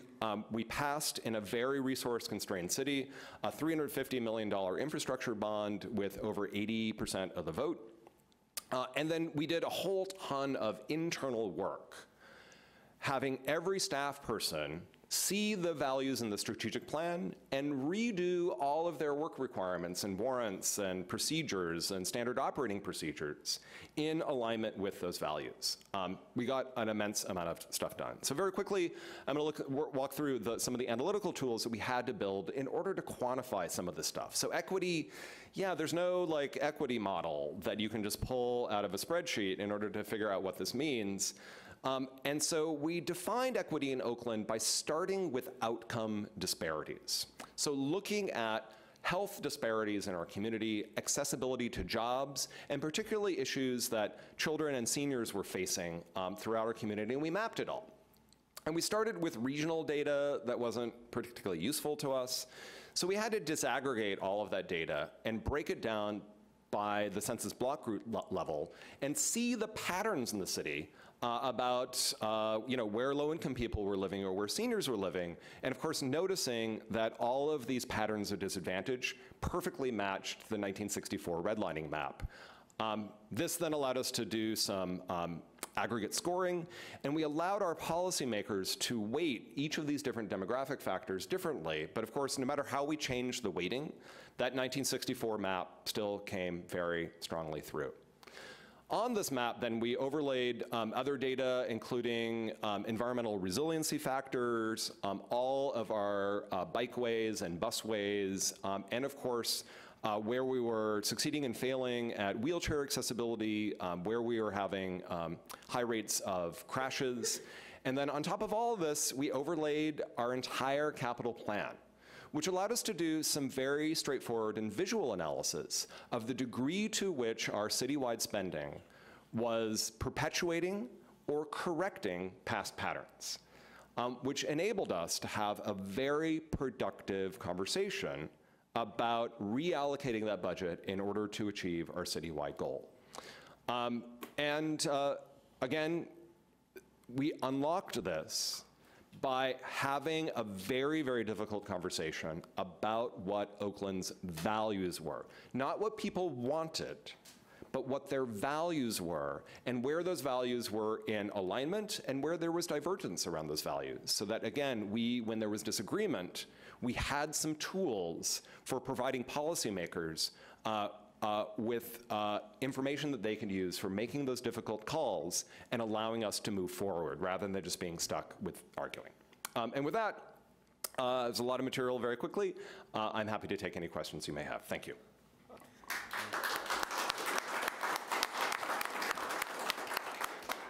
Thank you, Mr. Tumlin, for a great presentation. I've had the pleasure of watching some of your other talks on YouTube. I encourage everyone here to also check that out. You'll see parts of this and other pieces. You have a lot to share, and I appreciate the work that you've done. I'm going to see if members of the commission have questions. Mr. Johnson. Thank you, Chair. Thanks for that presentation. So your premise is that everybody here who took or drove their car today is affluent, wasteful, and privileged. And even though the values of this community might lend itself to correcting climate change, taking public transportation, the number of people here, either because they like the freedom of their cars or whatever, probably chose to drive a car. Now, were you one of those?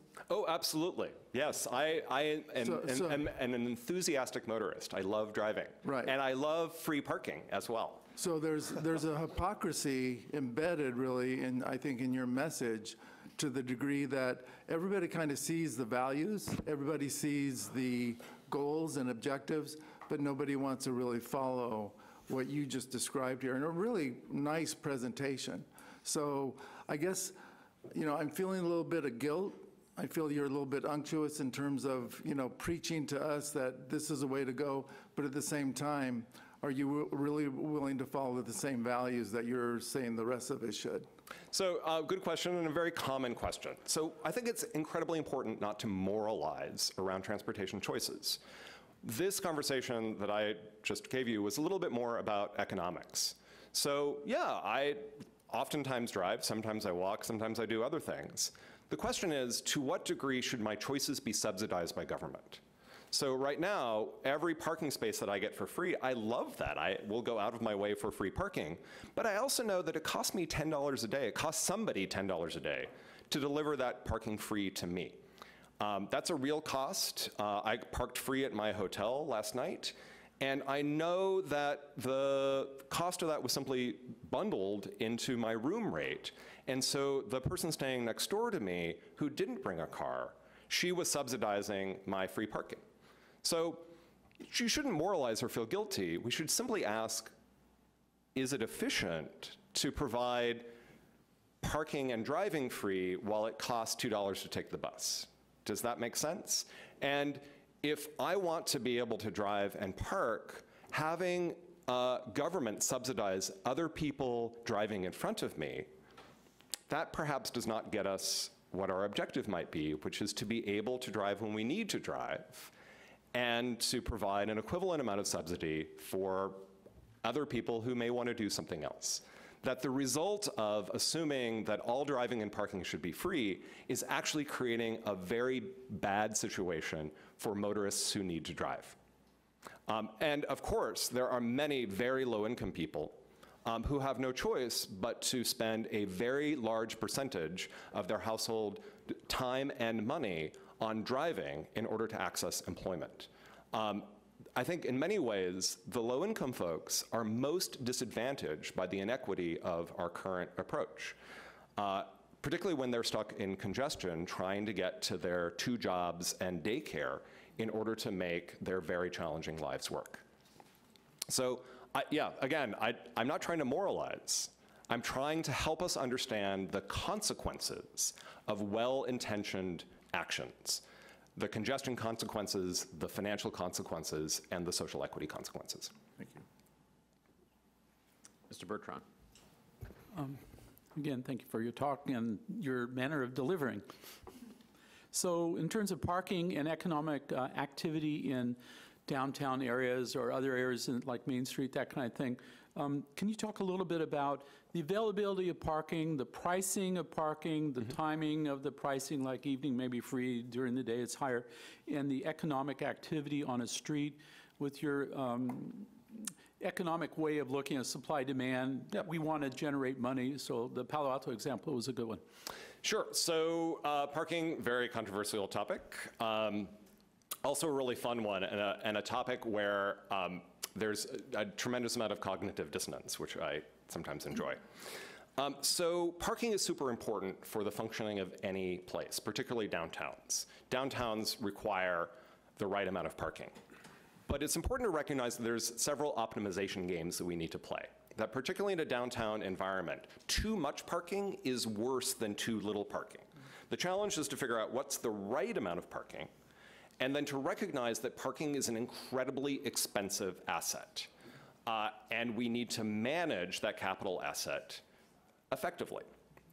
So again, we've got limited tools for balancing supply and demand. In the parking world, price is the most effective tool. And the right price for parking is always the lowest price that helps you achieve about a 10% availability target in every parking lot, in every parking garage, and every block.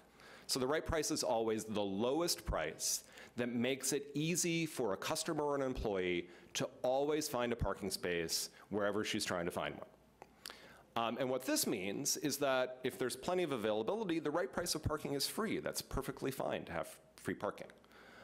But if there's parking congestion, you need to adjust the price in order to achieve that availability target, and that means the price is going to vary tremendously. Like the price on Main Street is going to be a lot higher than in the parking lot around the corner. The price on the street is going to be a lot higher than the price inside a creepy parking garage that people don't actually want to park in, even though it costs more to build that parking garage. The price is going to be perhaps more expensive on a Friday or Saturday, and there's nothing in Leviticus that says that parking has to be free on the day of the Lord. So the reason we don't charge for parking on Sundays is because we haven't updated our parking regulations since 1955 when stores were closed on Sundays. So again, it's simply taking a resource management approach with the goal being radically good customer service aimed at a successful commercial district. It's also important to recognize that because parking is so outrageously expensive to build or even to maintain, that sometimes it's cheaper to do something like provide free transit passes to all downtown employees than it is to build your next parking structure. Sometimes it's cheaper to invest in bikeways than it is to invest in parking structure if that serves more people. So parking is simply a form of access. And the right approach is about figuring out what's the most cost-effective mix of investments in order to get access to the point where you've optimized the success of the district. Ms. Brown. Well, I think you pretty much answered the question, but I just was wondering, because you acknowledge the fact that there are certain people in our community who don't necessarily get to choose to pay that much more money or, factor that in their rational economic decision-making. They just must get to work, and in places where there isn't public transit or other alternatives available. And so but those are questions about the broader market and other kinds of regulatory decision-making outside of the traffic and transportation planning. So I'm just wondering, in your discussions, maybe using the case of Oakland, how you discuss those challenges, because as we know, people who can choose to pay more or commute at certain times will do that, and those who can't still must. And so just wondering how that... Yeah, so firstly, you need to lead with equity and take it very seriously. And that means having conversations with disadvantaged people, people of color, low-income people, rather than speaking for them. And it's amazing what you learn when you actually go out and talk to low-income families. Like, wow, low-income families oftentimes place a much higher value on their time than affluent families, in part because their lives are more complex and they have to travel longer distances. And like if you're charged by the minute when you're late to pick up your kid at daycare. So the first part of it is actually talking to affected populations rather than having people speak for them. The other is recognizing that anytime you change the rules of the game, there are winners and losers. And your task as government is to try to find the solution that creates the greatest total net benefit, recognizing that there's going to be individuals, and no matter what you do, that are going to be negatively impacted. It also means recognizing that the status quo is radically inequitable. And so, changing it, don't be afraid of changing it, because the status quo is not working. So other things that you can do, and we certainly had these conversations in Oakland, was you can means test. So in transit, we means test for transit passes. Driving is free, you have to pay to take transit, but if you're low income, you can qualify for a discount. You can do the same thing with parking, you can do the same thing with roadway pricing. You can also ask the question, if there's net revenue as a result of this change, what are we doing with that net revenue? Are we taking that money and creating better choices and more affordable choices for those who've been disadvantaged by past decisions? Or are we basically creating more convenience for the most privileged members of society? So that's a very big question. Those are some quick things to start looking at as you start thinking about change. Thank you. Mr. Schifrin. Yes, thank you for your presentation. Clearly, you're at the forefront of transportation policy in the state because the state has changed, and I want to talk a little bit about level of service. Level of service has, as you said, been used for many years. It's not so simple to go to vehicle miles traveled. I've been following the state's attempt through the CEQA guidelines to come up with a procedure to measure vehicle miles traveled. And it's kind of complicated, and I think it's going to end up providing more funding for traffic engineers than was required for a level of service. But I think I have an underlying concern, and it leads to a question. A lot of the current idea of not requiring parking near transit stops, not looking at level of service because we want to encourage bikes and walking, not just car travel, is based kind of on an assumption that if you don't provide parking, people won't own cars. If they're close to a transit stop, then you don't need to provide parking. You don't need to deal with congestion because the new development, you'll have more new development and people won't be having cars. And I wonder if, I've never seen any studies that document that, because in my sort of anecdotal experience, people who can afford cars have cars and they use them. Maybe they use them a little less during peak hour, maybe they don't. But I just wonder if there's any good data that documents this move to eliminate parking. What we've seen in Santa Cruz is that streets are becoming private.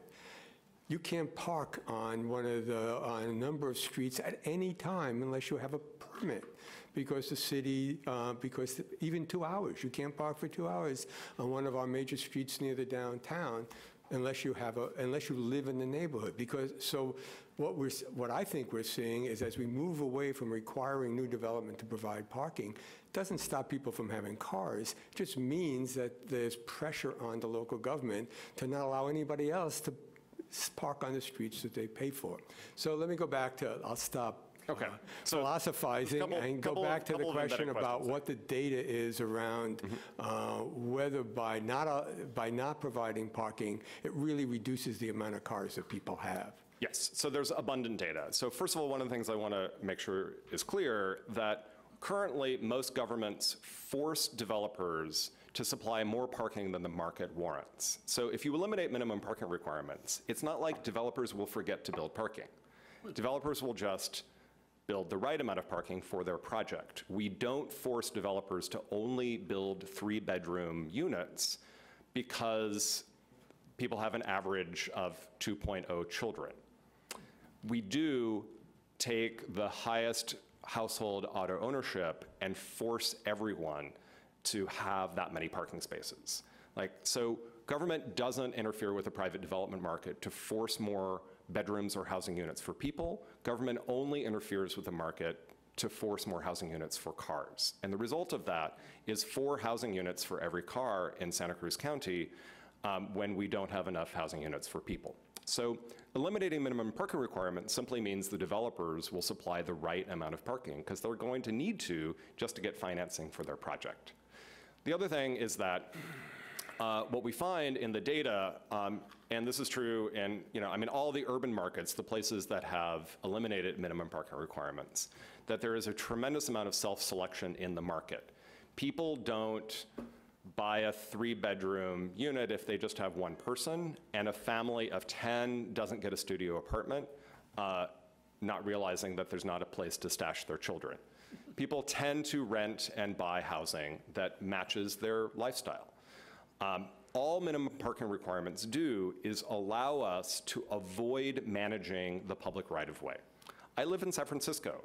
The city and county of San Francisco gives me, it's probably $1,000 a month of free real estate where I just leave my private goods out in the public right-of-way, thanks to the taxpayers of San Francisco. It makes no sense that that San Francisco prevents the construction of housing for people as a way of avoiding managing the public right-of-way and free storage of private goods on public land. It was not as eloquent as I should have stated it, but again, what we find in the data is that there's a strong tendency, and San Francisco has perhaps analyzed this more than anyone, in their process not only of eliminating minimum parking requirements, but ascribing vehicle trip generation rate based upon parking supply.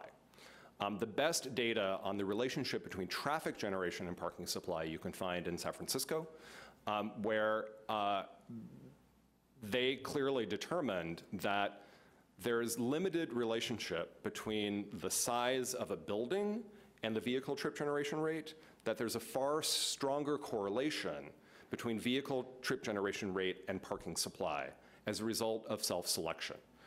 Employment, an office building that comes with no parking, regardless of who's using that office building, it's going to have a far lower rate of vehicle trip generation than an office building with a giant parking lot. Similarly for housing. People choose the house or office that works for them and their personal desires. Right now, our requirements say the only acceptable lifestyle is an auto-dependent lifestyle, either for the home end or the work end. Of course, San Francisco has a public transportation system a little bit more extensive than Santa Cruz County and has a downtown where huge numbers of people. Yeah, so Fayetteville, Arkansas, and Buffalo, New York have eliminated minimum parking requirements as well. They don't have great transit systems. They just recognize that forcing developers to oversupply parking was only creating negative impacts on their communities. So again, in Buffalo or Fayetteville, the developers will supply more parking than in San Francisco, but they are going to be smarter about the right number of parking spaces than government is going to be. That a one-size-fits-all solution that is imposed by government only creates negative outcomes, and the only function that it serves is allowing us to mismanage the public right-of-way. I know I don't want to get into an argument about would housing markets in Buffalo and Fayetteville and housing markets in Santa Cruz and the price of housing and the incentive to developers to build more units and use more of the land for housing and less of the land for parking. Yeah, it might affect it somewhat. So look at Santa Monica then. Santa Cruz is unique in many ways, but one thing that is not unique about Santa Cruz is the desire to drive. Driving is convenient for everyone. It's the same everywhere. We love driving because it is so convenient. We just need to recognize that when we choose the convenience of driving, that has consequences, and consequences that actually may get in the way of our own desire to drive by encouraging more people to drive in front of us. I'm sure that's a fertile ground of a discussion. I certainly don't disagree with that. I'm going to look to Ms. Johnson. Thank you. I had a question for staff and then a question for you. So how is our county doing and our cities on level of service versus VMT? Have we made the switch yet? We have not.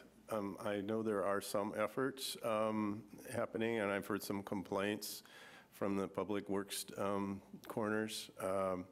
Jeff asked me this question earlier when we were out in the hall, and I think the level of interest on the level of service question is it's very divided between the planning and the engineering community.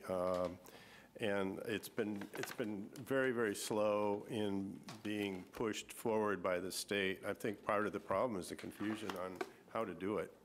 And technically, it is complicated, and I think that question was raised earlier, so that's the reason. Now, there is a deadline, and so we're all going to have to learn how to do it. And we do have, one of our staff has been following the regulations and the updates to CEQA and so on. But I'm not aware of any rigorous application of that change yet in our county. Are there any studies, any data that we can point to that say that if we move from level of service to VMT as required, that that's going to increase density in housing in downtown areas or wherever? Yeah, within the quarters, yeah.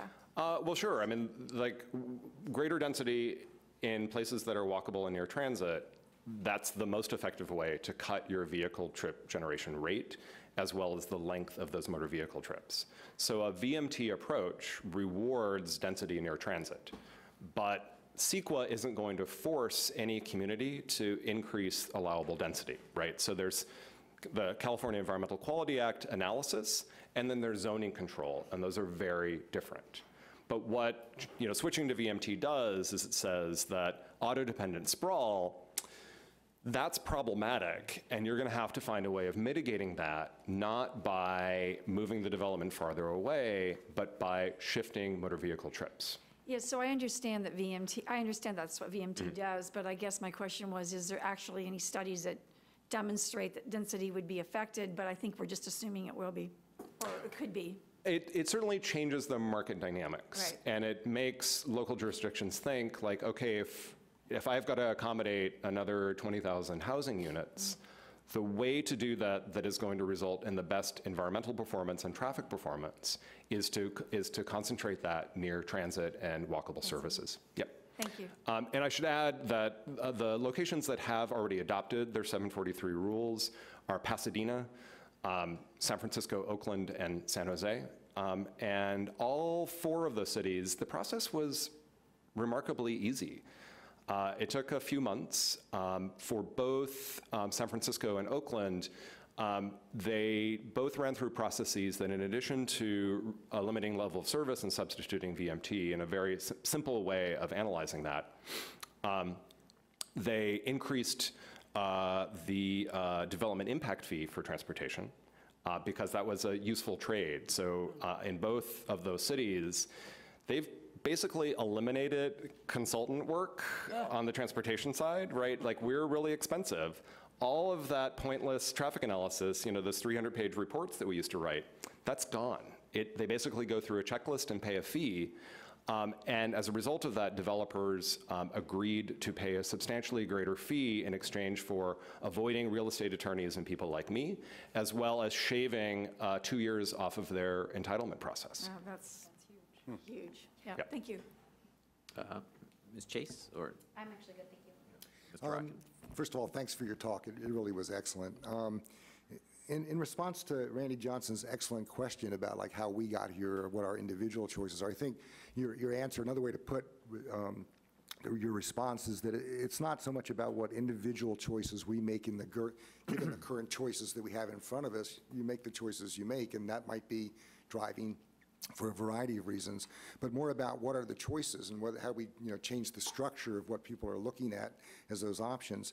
And sort of what interests me would be a little bit more detail about how you manage to get values consolidation, or people to agree about the values of equity and so forth. Just to give you an idea of what I'm talking about, the most rational thing this county could do about our Highway 1 problem is turn one of those lanes into the existing lanes into an HOV lane. Overnight, you would have people finding ways to find people to drive with, and they would get there really quickly. And you sitting here and stuck in traffic, wouldn't take very long for people to say, how do I get in that lane? What's it take? There are similar situations with parking decisions that city makes. But the problem is, right now, if you were to do that, I mean, this commission has the, ultimately working with the state of California, we could probably make that happen if we decided we wanted to do it. But believe me, we'd all be recalled from whatever positions we was. Yes, I recognize that. Public member. Very, very quickly. Even those of us that are appointed would be recalled somehow. I don't know how it would happen, but it would. Yes. And the same thing with the city that wants to decide, well, if we really provided people with transit passes and these other kinds of things in a really clear way, simultaneously with just reducing the parking, the free parking, or the low-cost parking that's available, people would change their behavior. But what would happen in the meantime, and it would be a meantime, is some businesses would go out of business because people would go, I can't find parking near that thing, and so I'm not going there. And if the city of Santa Cruz became radically underparked, let's say, or let's call it underparking, but reduced its parking, people would go to the 41st Avenue and go to Capitola and shop, and vice versa. So how, given the fact that we have different, first of all, how within a community like Oakland did you decide you're going to move more in this direction? And how do you make these decisions when your city might be ahead of the other? I'm not saying that Santa Cruz would be ahead of Watsonville, they might be ahead of us, but how does one city decide to do this when you're competing shopping markets basically to still provide free parking? Well, so partly you need to recognize the way in which the status quo is failing. So by providing free parking and having those spaces be mostly full, you're driving customers away, right? So you'll drive customers away if you charge too little and make parking annoying. You'll drive customers away if you charge too much and your parking is empty. So again, it's about looking at the transportation system as a big soundboard with a lot of dials, right? And you've got to get all the dials adjusted just so. And if anyone is too far to the left or too far to the right, it's going to sound terrible. So we tend to think in extremes in this industry for some reason, and use slippery slope arguments in order to avoid having an effective debate. Your task as policymakers is to figure out the Goldilocks spot, not too hot, not too cold, just right. And also recognize that we have a limited tolerance for change, right? So going too fast down one direction, even if it's well-intentioned, can result in backlash. So incremental steps are always easier to deal with.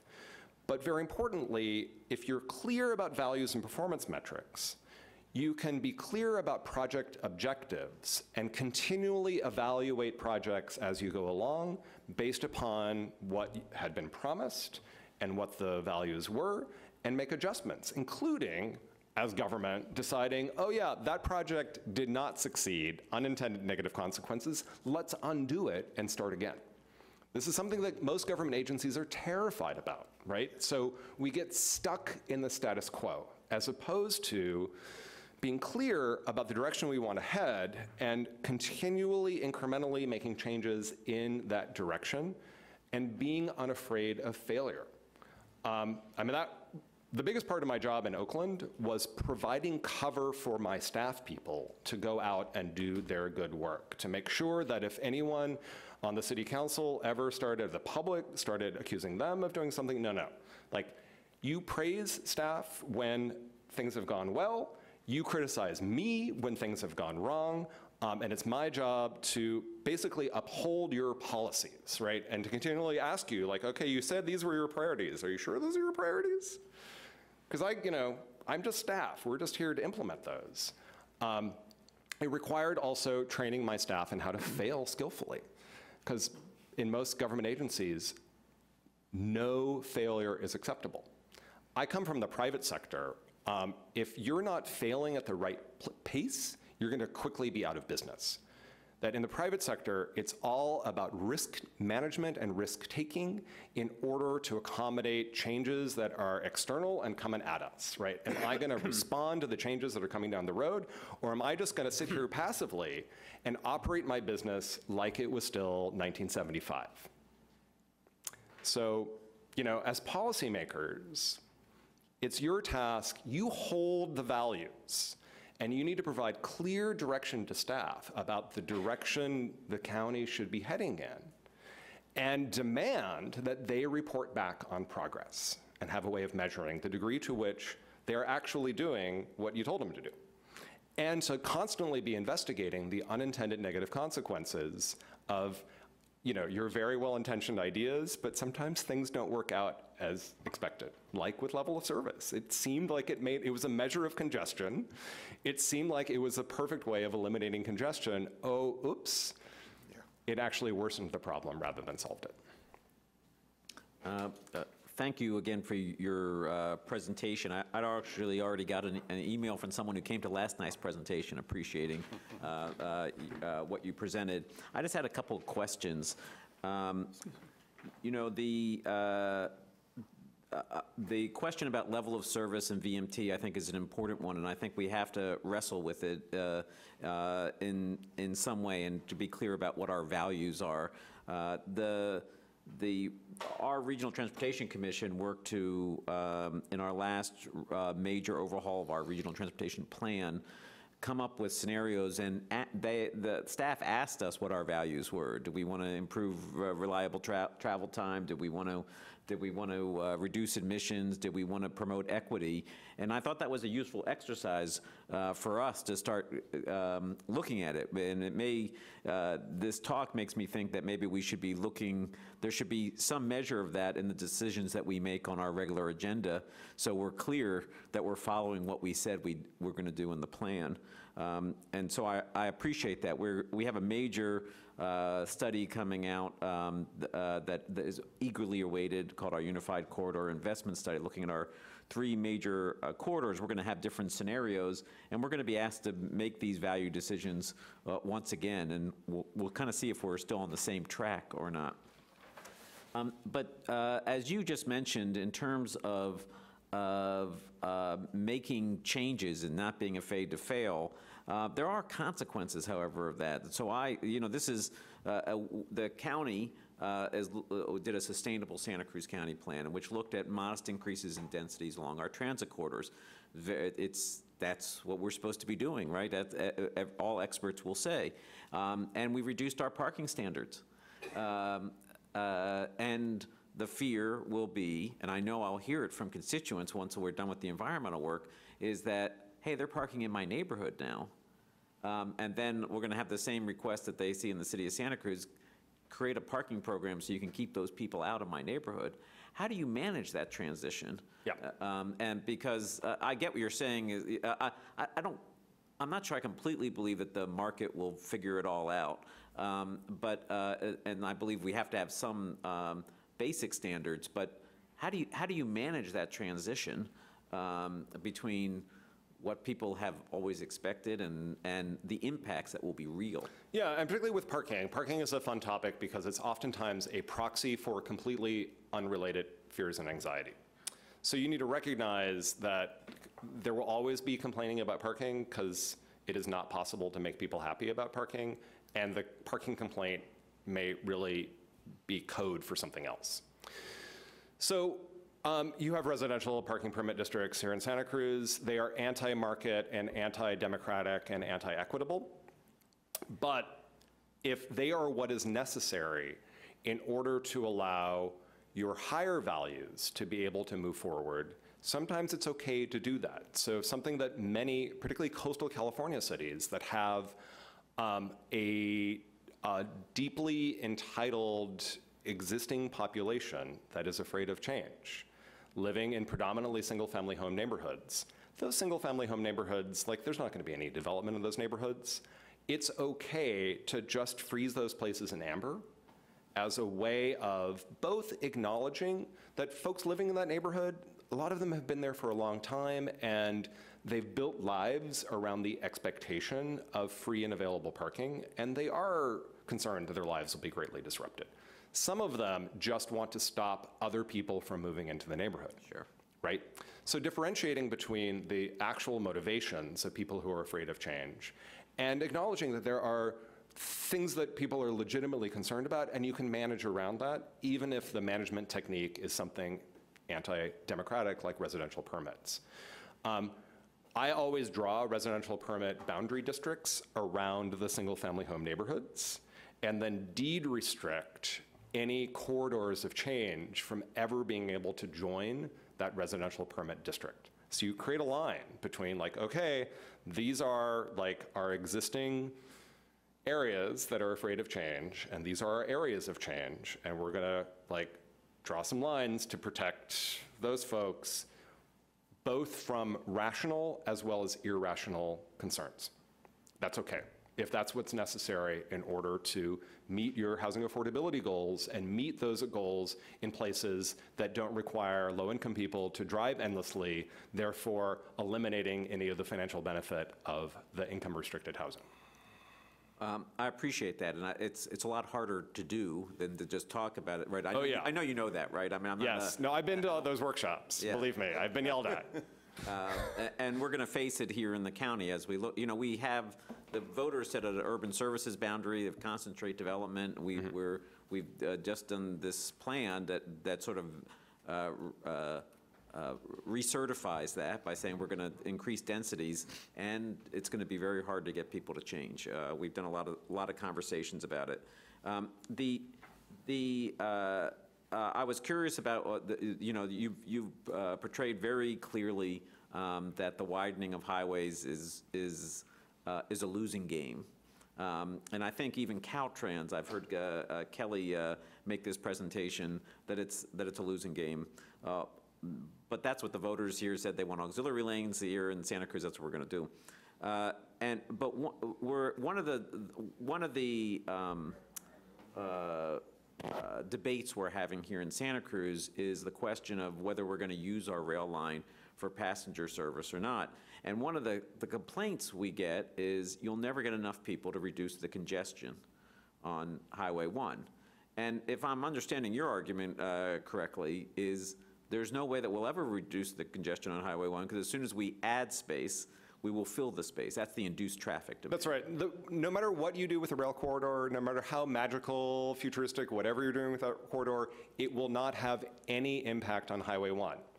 It will have no more impact on Highway 1 than adding a lane to Highway 1 will have on Highway 1, because all of that capacity will fill with latent demand. Yeah. And that's okay. That's not say don't do some great project on the rail corridor. There are many very good reasons for doing a project on that corridor. Solving congestion definitely is not one of them. I mean, and I think a good example of that is up in Santa Rosa, where 5,000 homes went away, and Highway 101 didn't certainly become empty all of a sudden. Yeah. It's still clogged. Yeah, Los Angeles spent $4.5 billion widening the 405 through Sepulveda Pass, only to have the widened highway open more congested than the narrower highway was, after enduring 6 years of severe construction-related congestion. And think about, because transportation is a complex system, so okay, you've just expanded capacity by, say, 20%, you're moving 20% more cars. Is there 20% more off-ramps and surface streets to accommodate that? No, when you widen, you move the bottleneck from one place to another. Yeah. Well, and I was very, this work that you've done in Oakland about equity, I think is really important. Trying to figure out where we'd find the resources to be able to have that discussion.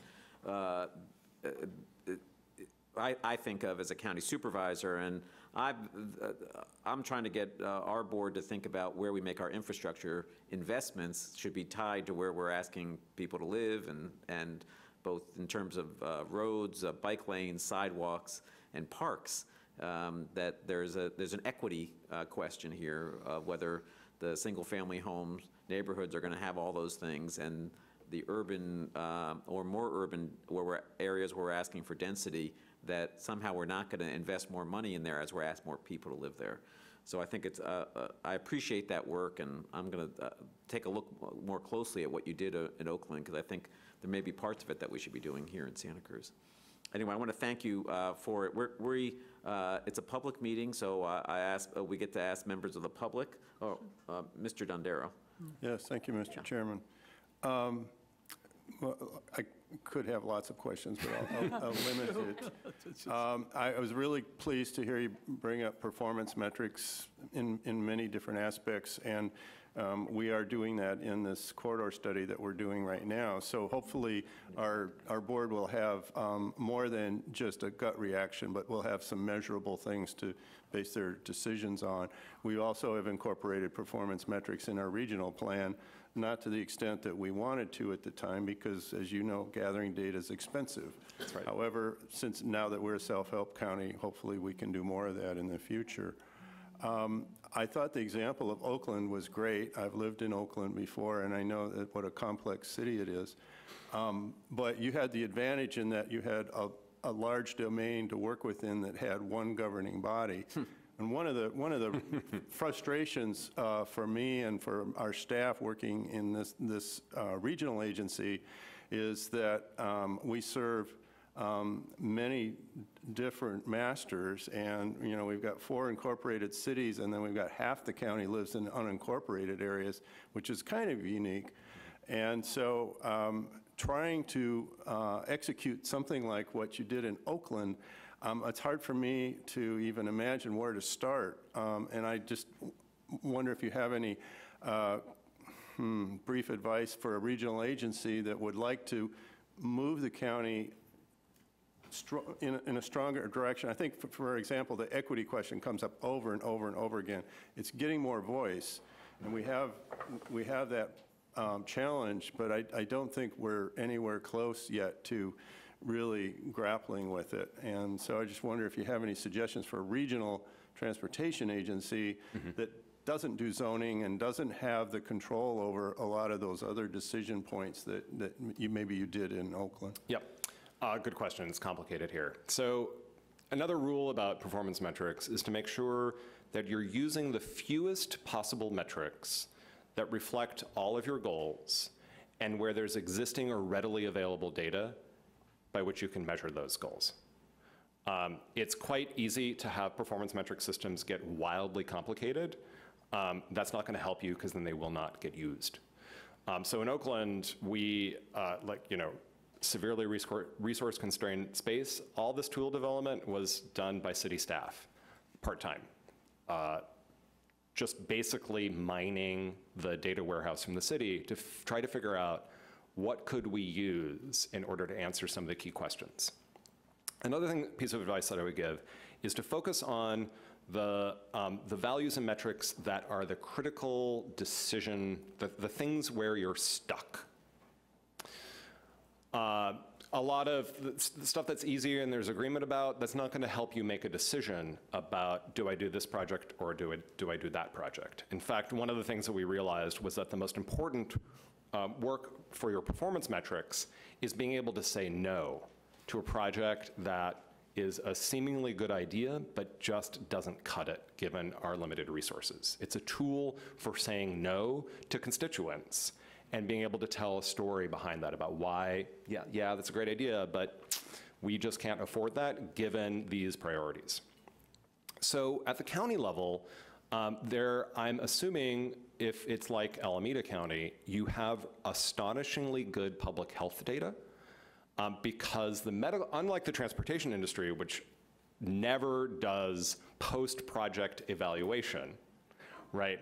In the medical profession, like after you do the surgical procedure, they actually go and check on you to see how you're doing and learn from that. So the medical profession has great empirical data on health outcomes, and they should be able to parse that down to a localized level to see what are health outcomes. Another area of data that you should have immediate access to is your safety data. Where are you killing people? Like, can we all agree that killing people on our streets is bad? It's usually a very easy way of prioritizing resources is to solve critical safety problems. All of the demographic data All that is publicly available, and you can break all of it down to the census block group and have a very, very fine level of mapping around household income, age, both seniors as well as young people. You should be able to get data on disability. What's the pattern of where disabled folks live in your community? Absolutely race, tenure, so whether you're an owner or a renter. And then you should be able to do, with some additional post-processing, where, for example, rent-challenged households, so people who are of low income and are experiencing high or rising rents. So tracking the impact of gentrification on your low-income population is also something that you can do and map readily if you've got a decent GIS. Other things that you can do are take all of this and just put it all online. You've got phenomenally smart people here in Santa Cruz County, and there are data nerds who will volunteer to play with your data in order to find things that are meaningful and tell stories about that. And that was something we absolutely relied upon in Oakland, was a lot of volunteer hours, because people cared very passionately and they were willing to invest their own time. So we made a commitment to transparency, just putting it all out there, in part to build trust, but also because we kept ending up with people calling us up saying, hey, like, I've got this other data layer, do you mind if I do, you know, like download all your GIS shapefiles and play around with it? Like, sure, and here's how you post the results of that. Just put it all up on our website. Yeah. So there's a lot that you can do with existing staff and existing tools, and don't let perfection be the enemy of the good. So now I'm going to ask if there's members of the public who have any comments or questions. They're going to come up there. Mr. Tumlin. Excuse me? 2 or 3 minutes. 2 minutes.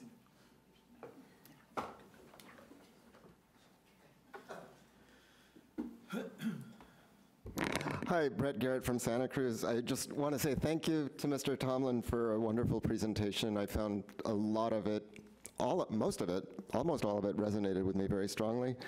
I loved Mike Rotkin's idea of just kind of creating an HOV lane out of what we already have. It could also be a lane that people could pay to drive single in as an alternative. And I just want to, I heard a comment that the county voted for highway widening, and at least from my perspective, we did not vote for highway widening. I personally looked at Measure D and said, well, I hate this highway widening, but there's so much good stuff in it that I'm going to have to vote for it. And I'm imagining I'm not the only one that voted for Measure D completely in spite of the highway widening and not wanting the highway widening. So please consider looking at alternatives to the highway widening. Thank you very much. Good point. Thank you. Anyone else? I know we had a public session last night, and so there was a chance to ask questions. I just want to offer my thanks to Mr. Tumlin and for Mr. Dondero for identifying him as a speaker. This is part of a speaker series that is all available online and is to help the community conversation about the transportation choices that we make. We just have one more item. Oh, Mr. Let's once again appreciate that talk. That was incredible. Yeah. I think Mr. Bertrand had one final question. Yes, thank you very much, Mr. Chair. So maybe a little bit out of the field, but when you said you're from San Francisco, I know that there's a parking and a street cleaning program.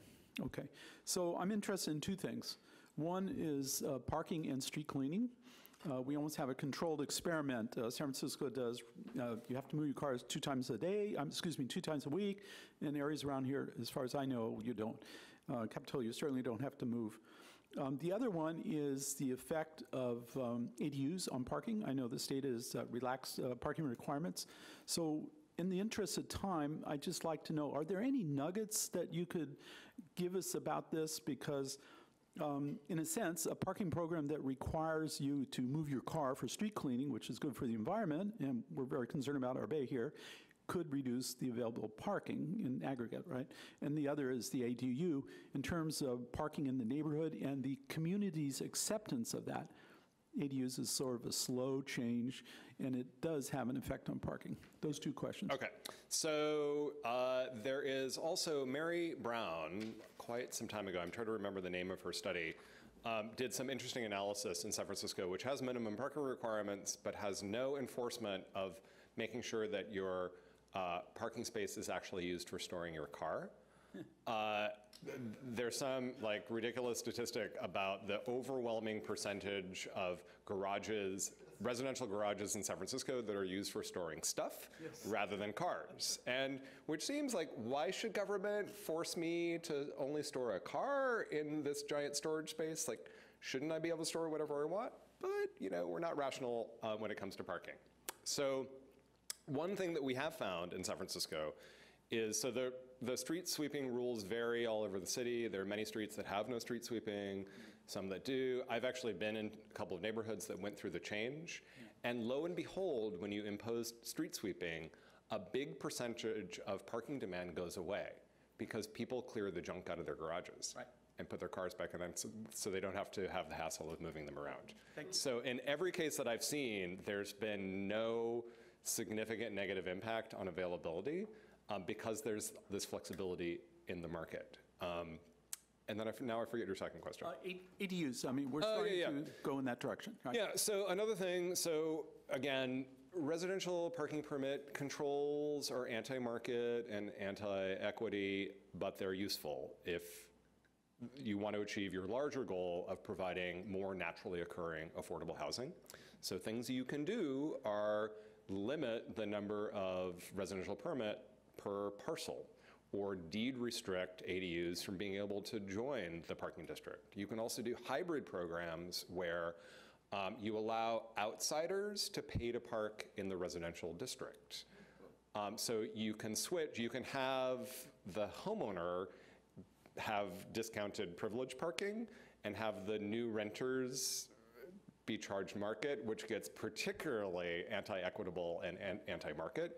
But if it solves the problem of allowing tolerance for ADUs, then the net impact to equity and to the marketplace is potentially significantly positive, right? Don't be afraid, just because the status quo is so broken, don't be afraid of breaking it even further as part of the path towards getting to a more rational, equitable approach. That's a good way to end. Break the mold. Break the mold. Thank you again for your presentation. We just have one item left on our agenda, which is the minutes from our August 16th Transportation Policy Workshop meeting. Mr. Bertrand. Thank you, Mr. Chair. I noted that an item I brought up last meeting was not noted in the meeting minutes, and I'd like that to be added. And in particular, it was about bringing an item agenda for discussion of this commission, and that item agenda was, and you know, staff could go back and look at the meeting minutes, but that item agenda was to bring forth a discussion about how we might move forward on evaluating the investment study in terms of a committee of commissioners. Thank you very much. So I'd like to have that added to the agenda, excuse me, the meeting minutes. Thank you. Yeah. Hold on, Mr. Rock. And so I remember the request, and I remember also even making the comments that we're all responsible for reading this, that I'm not exactly sure what a committee of or who would even appoint the committee. As a chair, I'm expecting everyone here to fully read this very important study that we've been talking about for a year and engage the material. And people, of course, are free to join with other commissioners within the letter of the law, right? As long as you don't have a majority, and work on the material together. I'm just not sure what assigning a subcommittee to look at this material would have any effect on our conversation or value. Okay, I do remember your comments at the time, and I wanted to have that before the commission to decide, and that's why I wanted it to be agendized. Okay, you're absolutely right. It's our duty to read the report and come up with in-depth questions and analysis. My point was that a committee of peers here would do a much better job as a group as opposed to individually. And as a group, we would bounce about ideas back and forth and stuff like that. So basically, I wanted that agendized so this commission could decide if that's the way we could go. Not whether it's valuable or not at this time, but an agendized item. Mr. Rockin.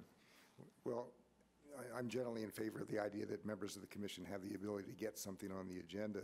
I agree with your comments, Mr. Chair, that it may not be helpful to have such a committee, but what I'm going to move is that we refer the minutes to the staff, have them find out whether that request was made, was in fact made, I believe it was, but just to double check it was made, and have this agendized at a future meeting, in which I think the first thing that would happen is I will probably move to table it, but I think he has a right to try and get it on the agenda and see what this response of the commission is to it. I look to our lawyer for that seems like a reasonable action that we can take, given that we're deciding the minutes. Okay. So there's a motion by Rockin to review the tape. Staff to review the tape. And if there's a request to put it on the agenda, that we have it on the next agenda. That's it. And that was made by Rockin, seconded by Johnson. Any other discussion? Anyone in the public? All in favor signify by saying aye. Aye. Any opposed? Motion carries unanimously. And with that, we end the meeting. Our next meeting is listed on the agenda as September 20th to be at the Regional Transportation Offices. This is going to be a special meeting of the commission that's not going to be at the Regional Transportation Commission office. It's going to be at the Metro Transit District offices, and we will be interviewing the finalist for executive director of the RTC.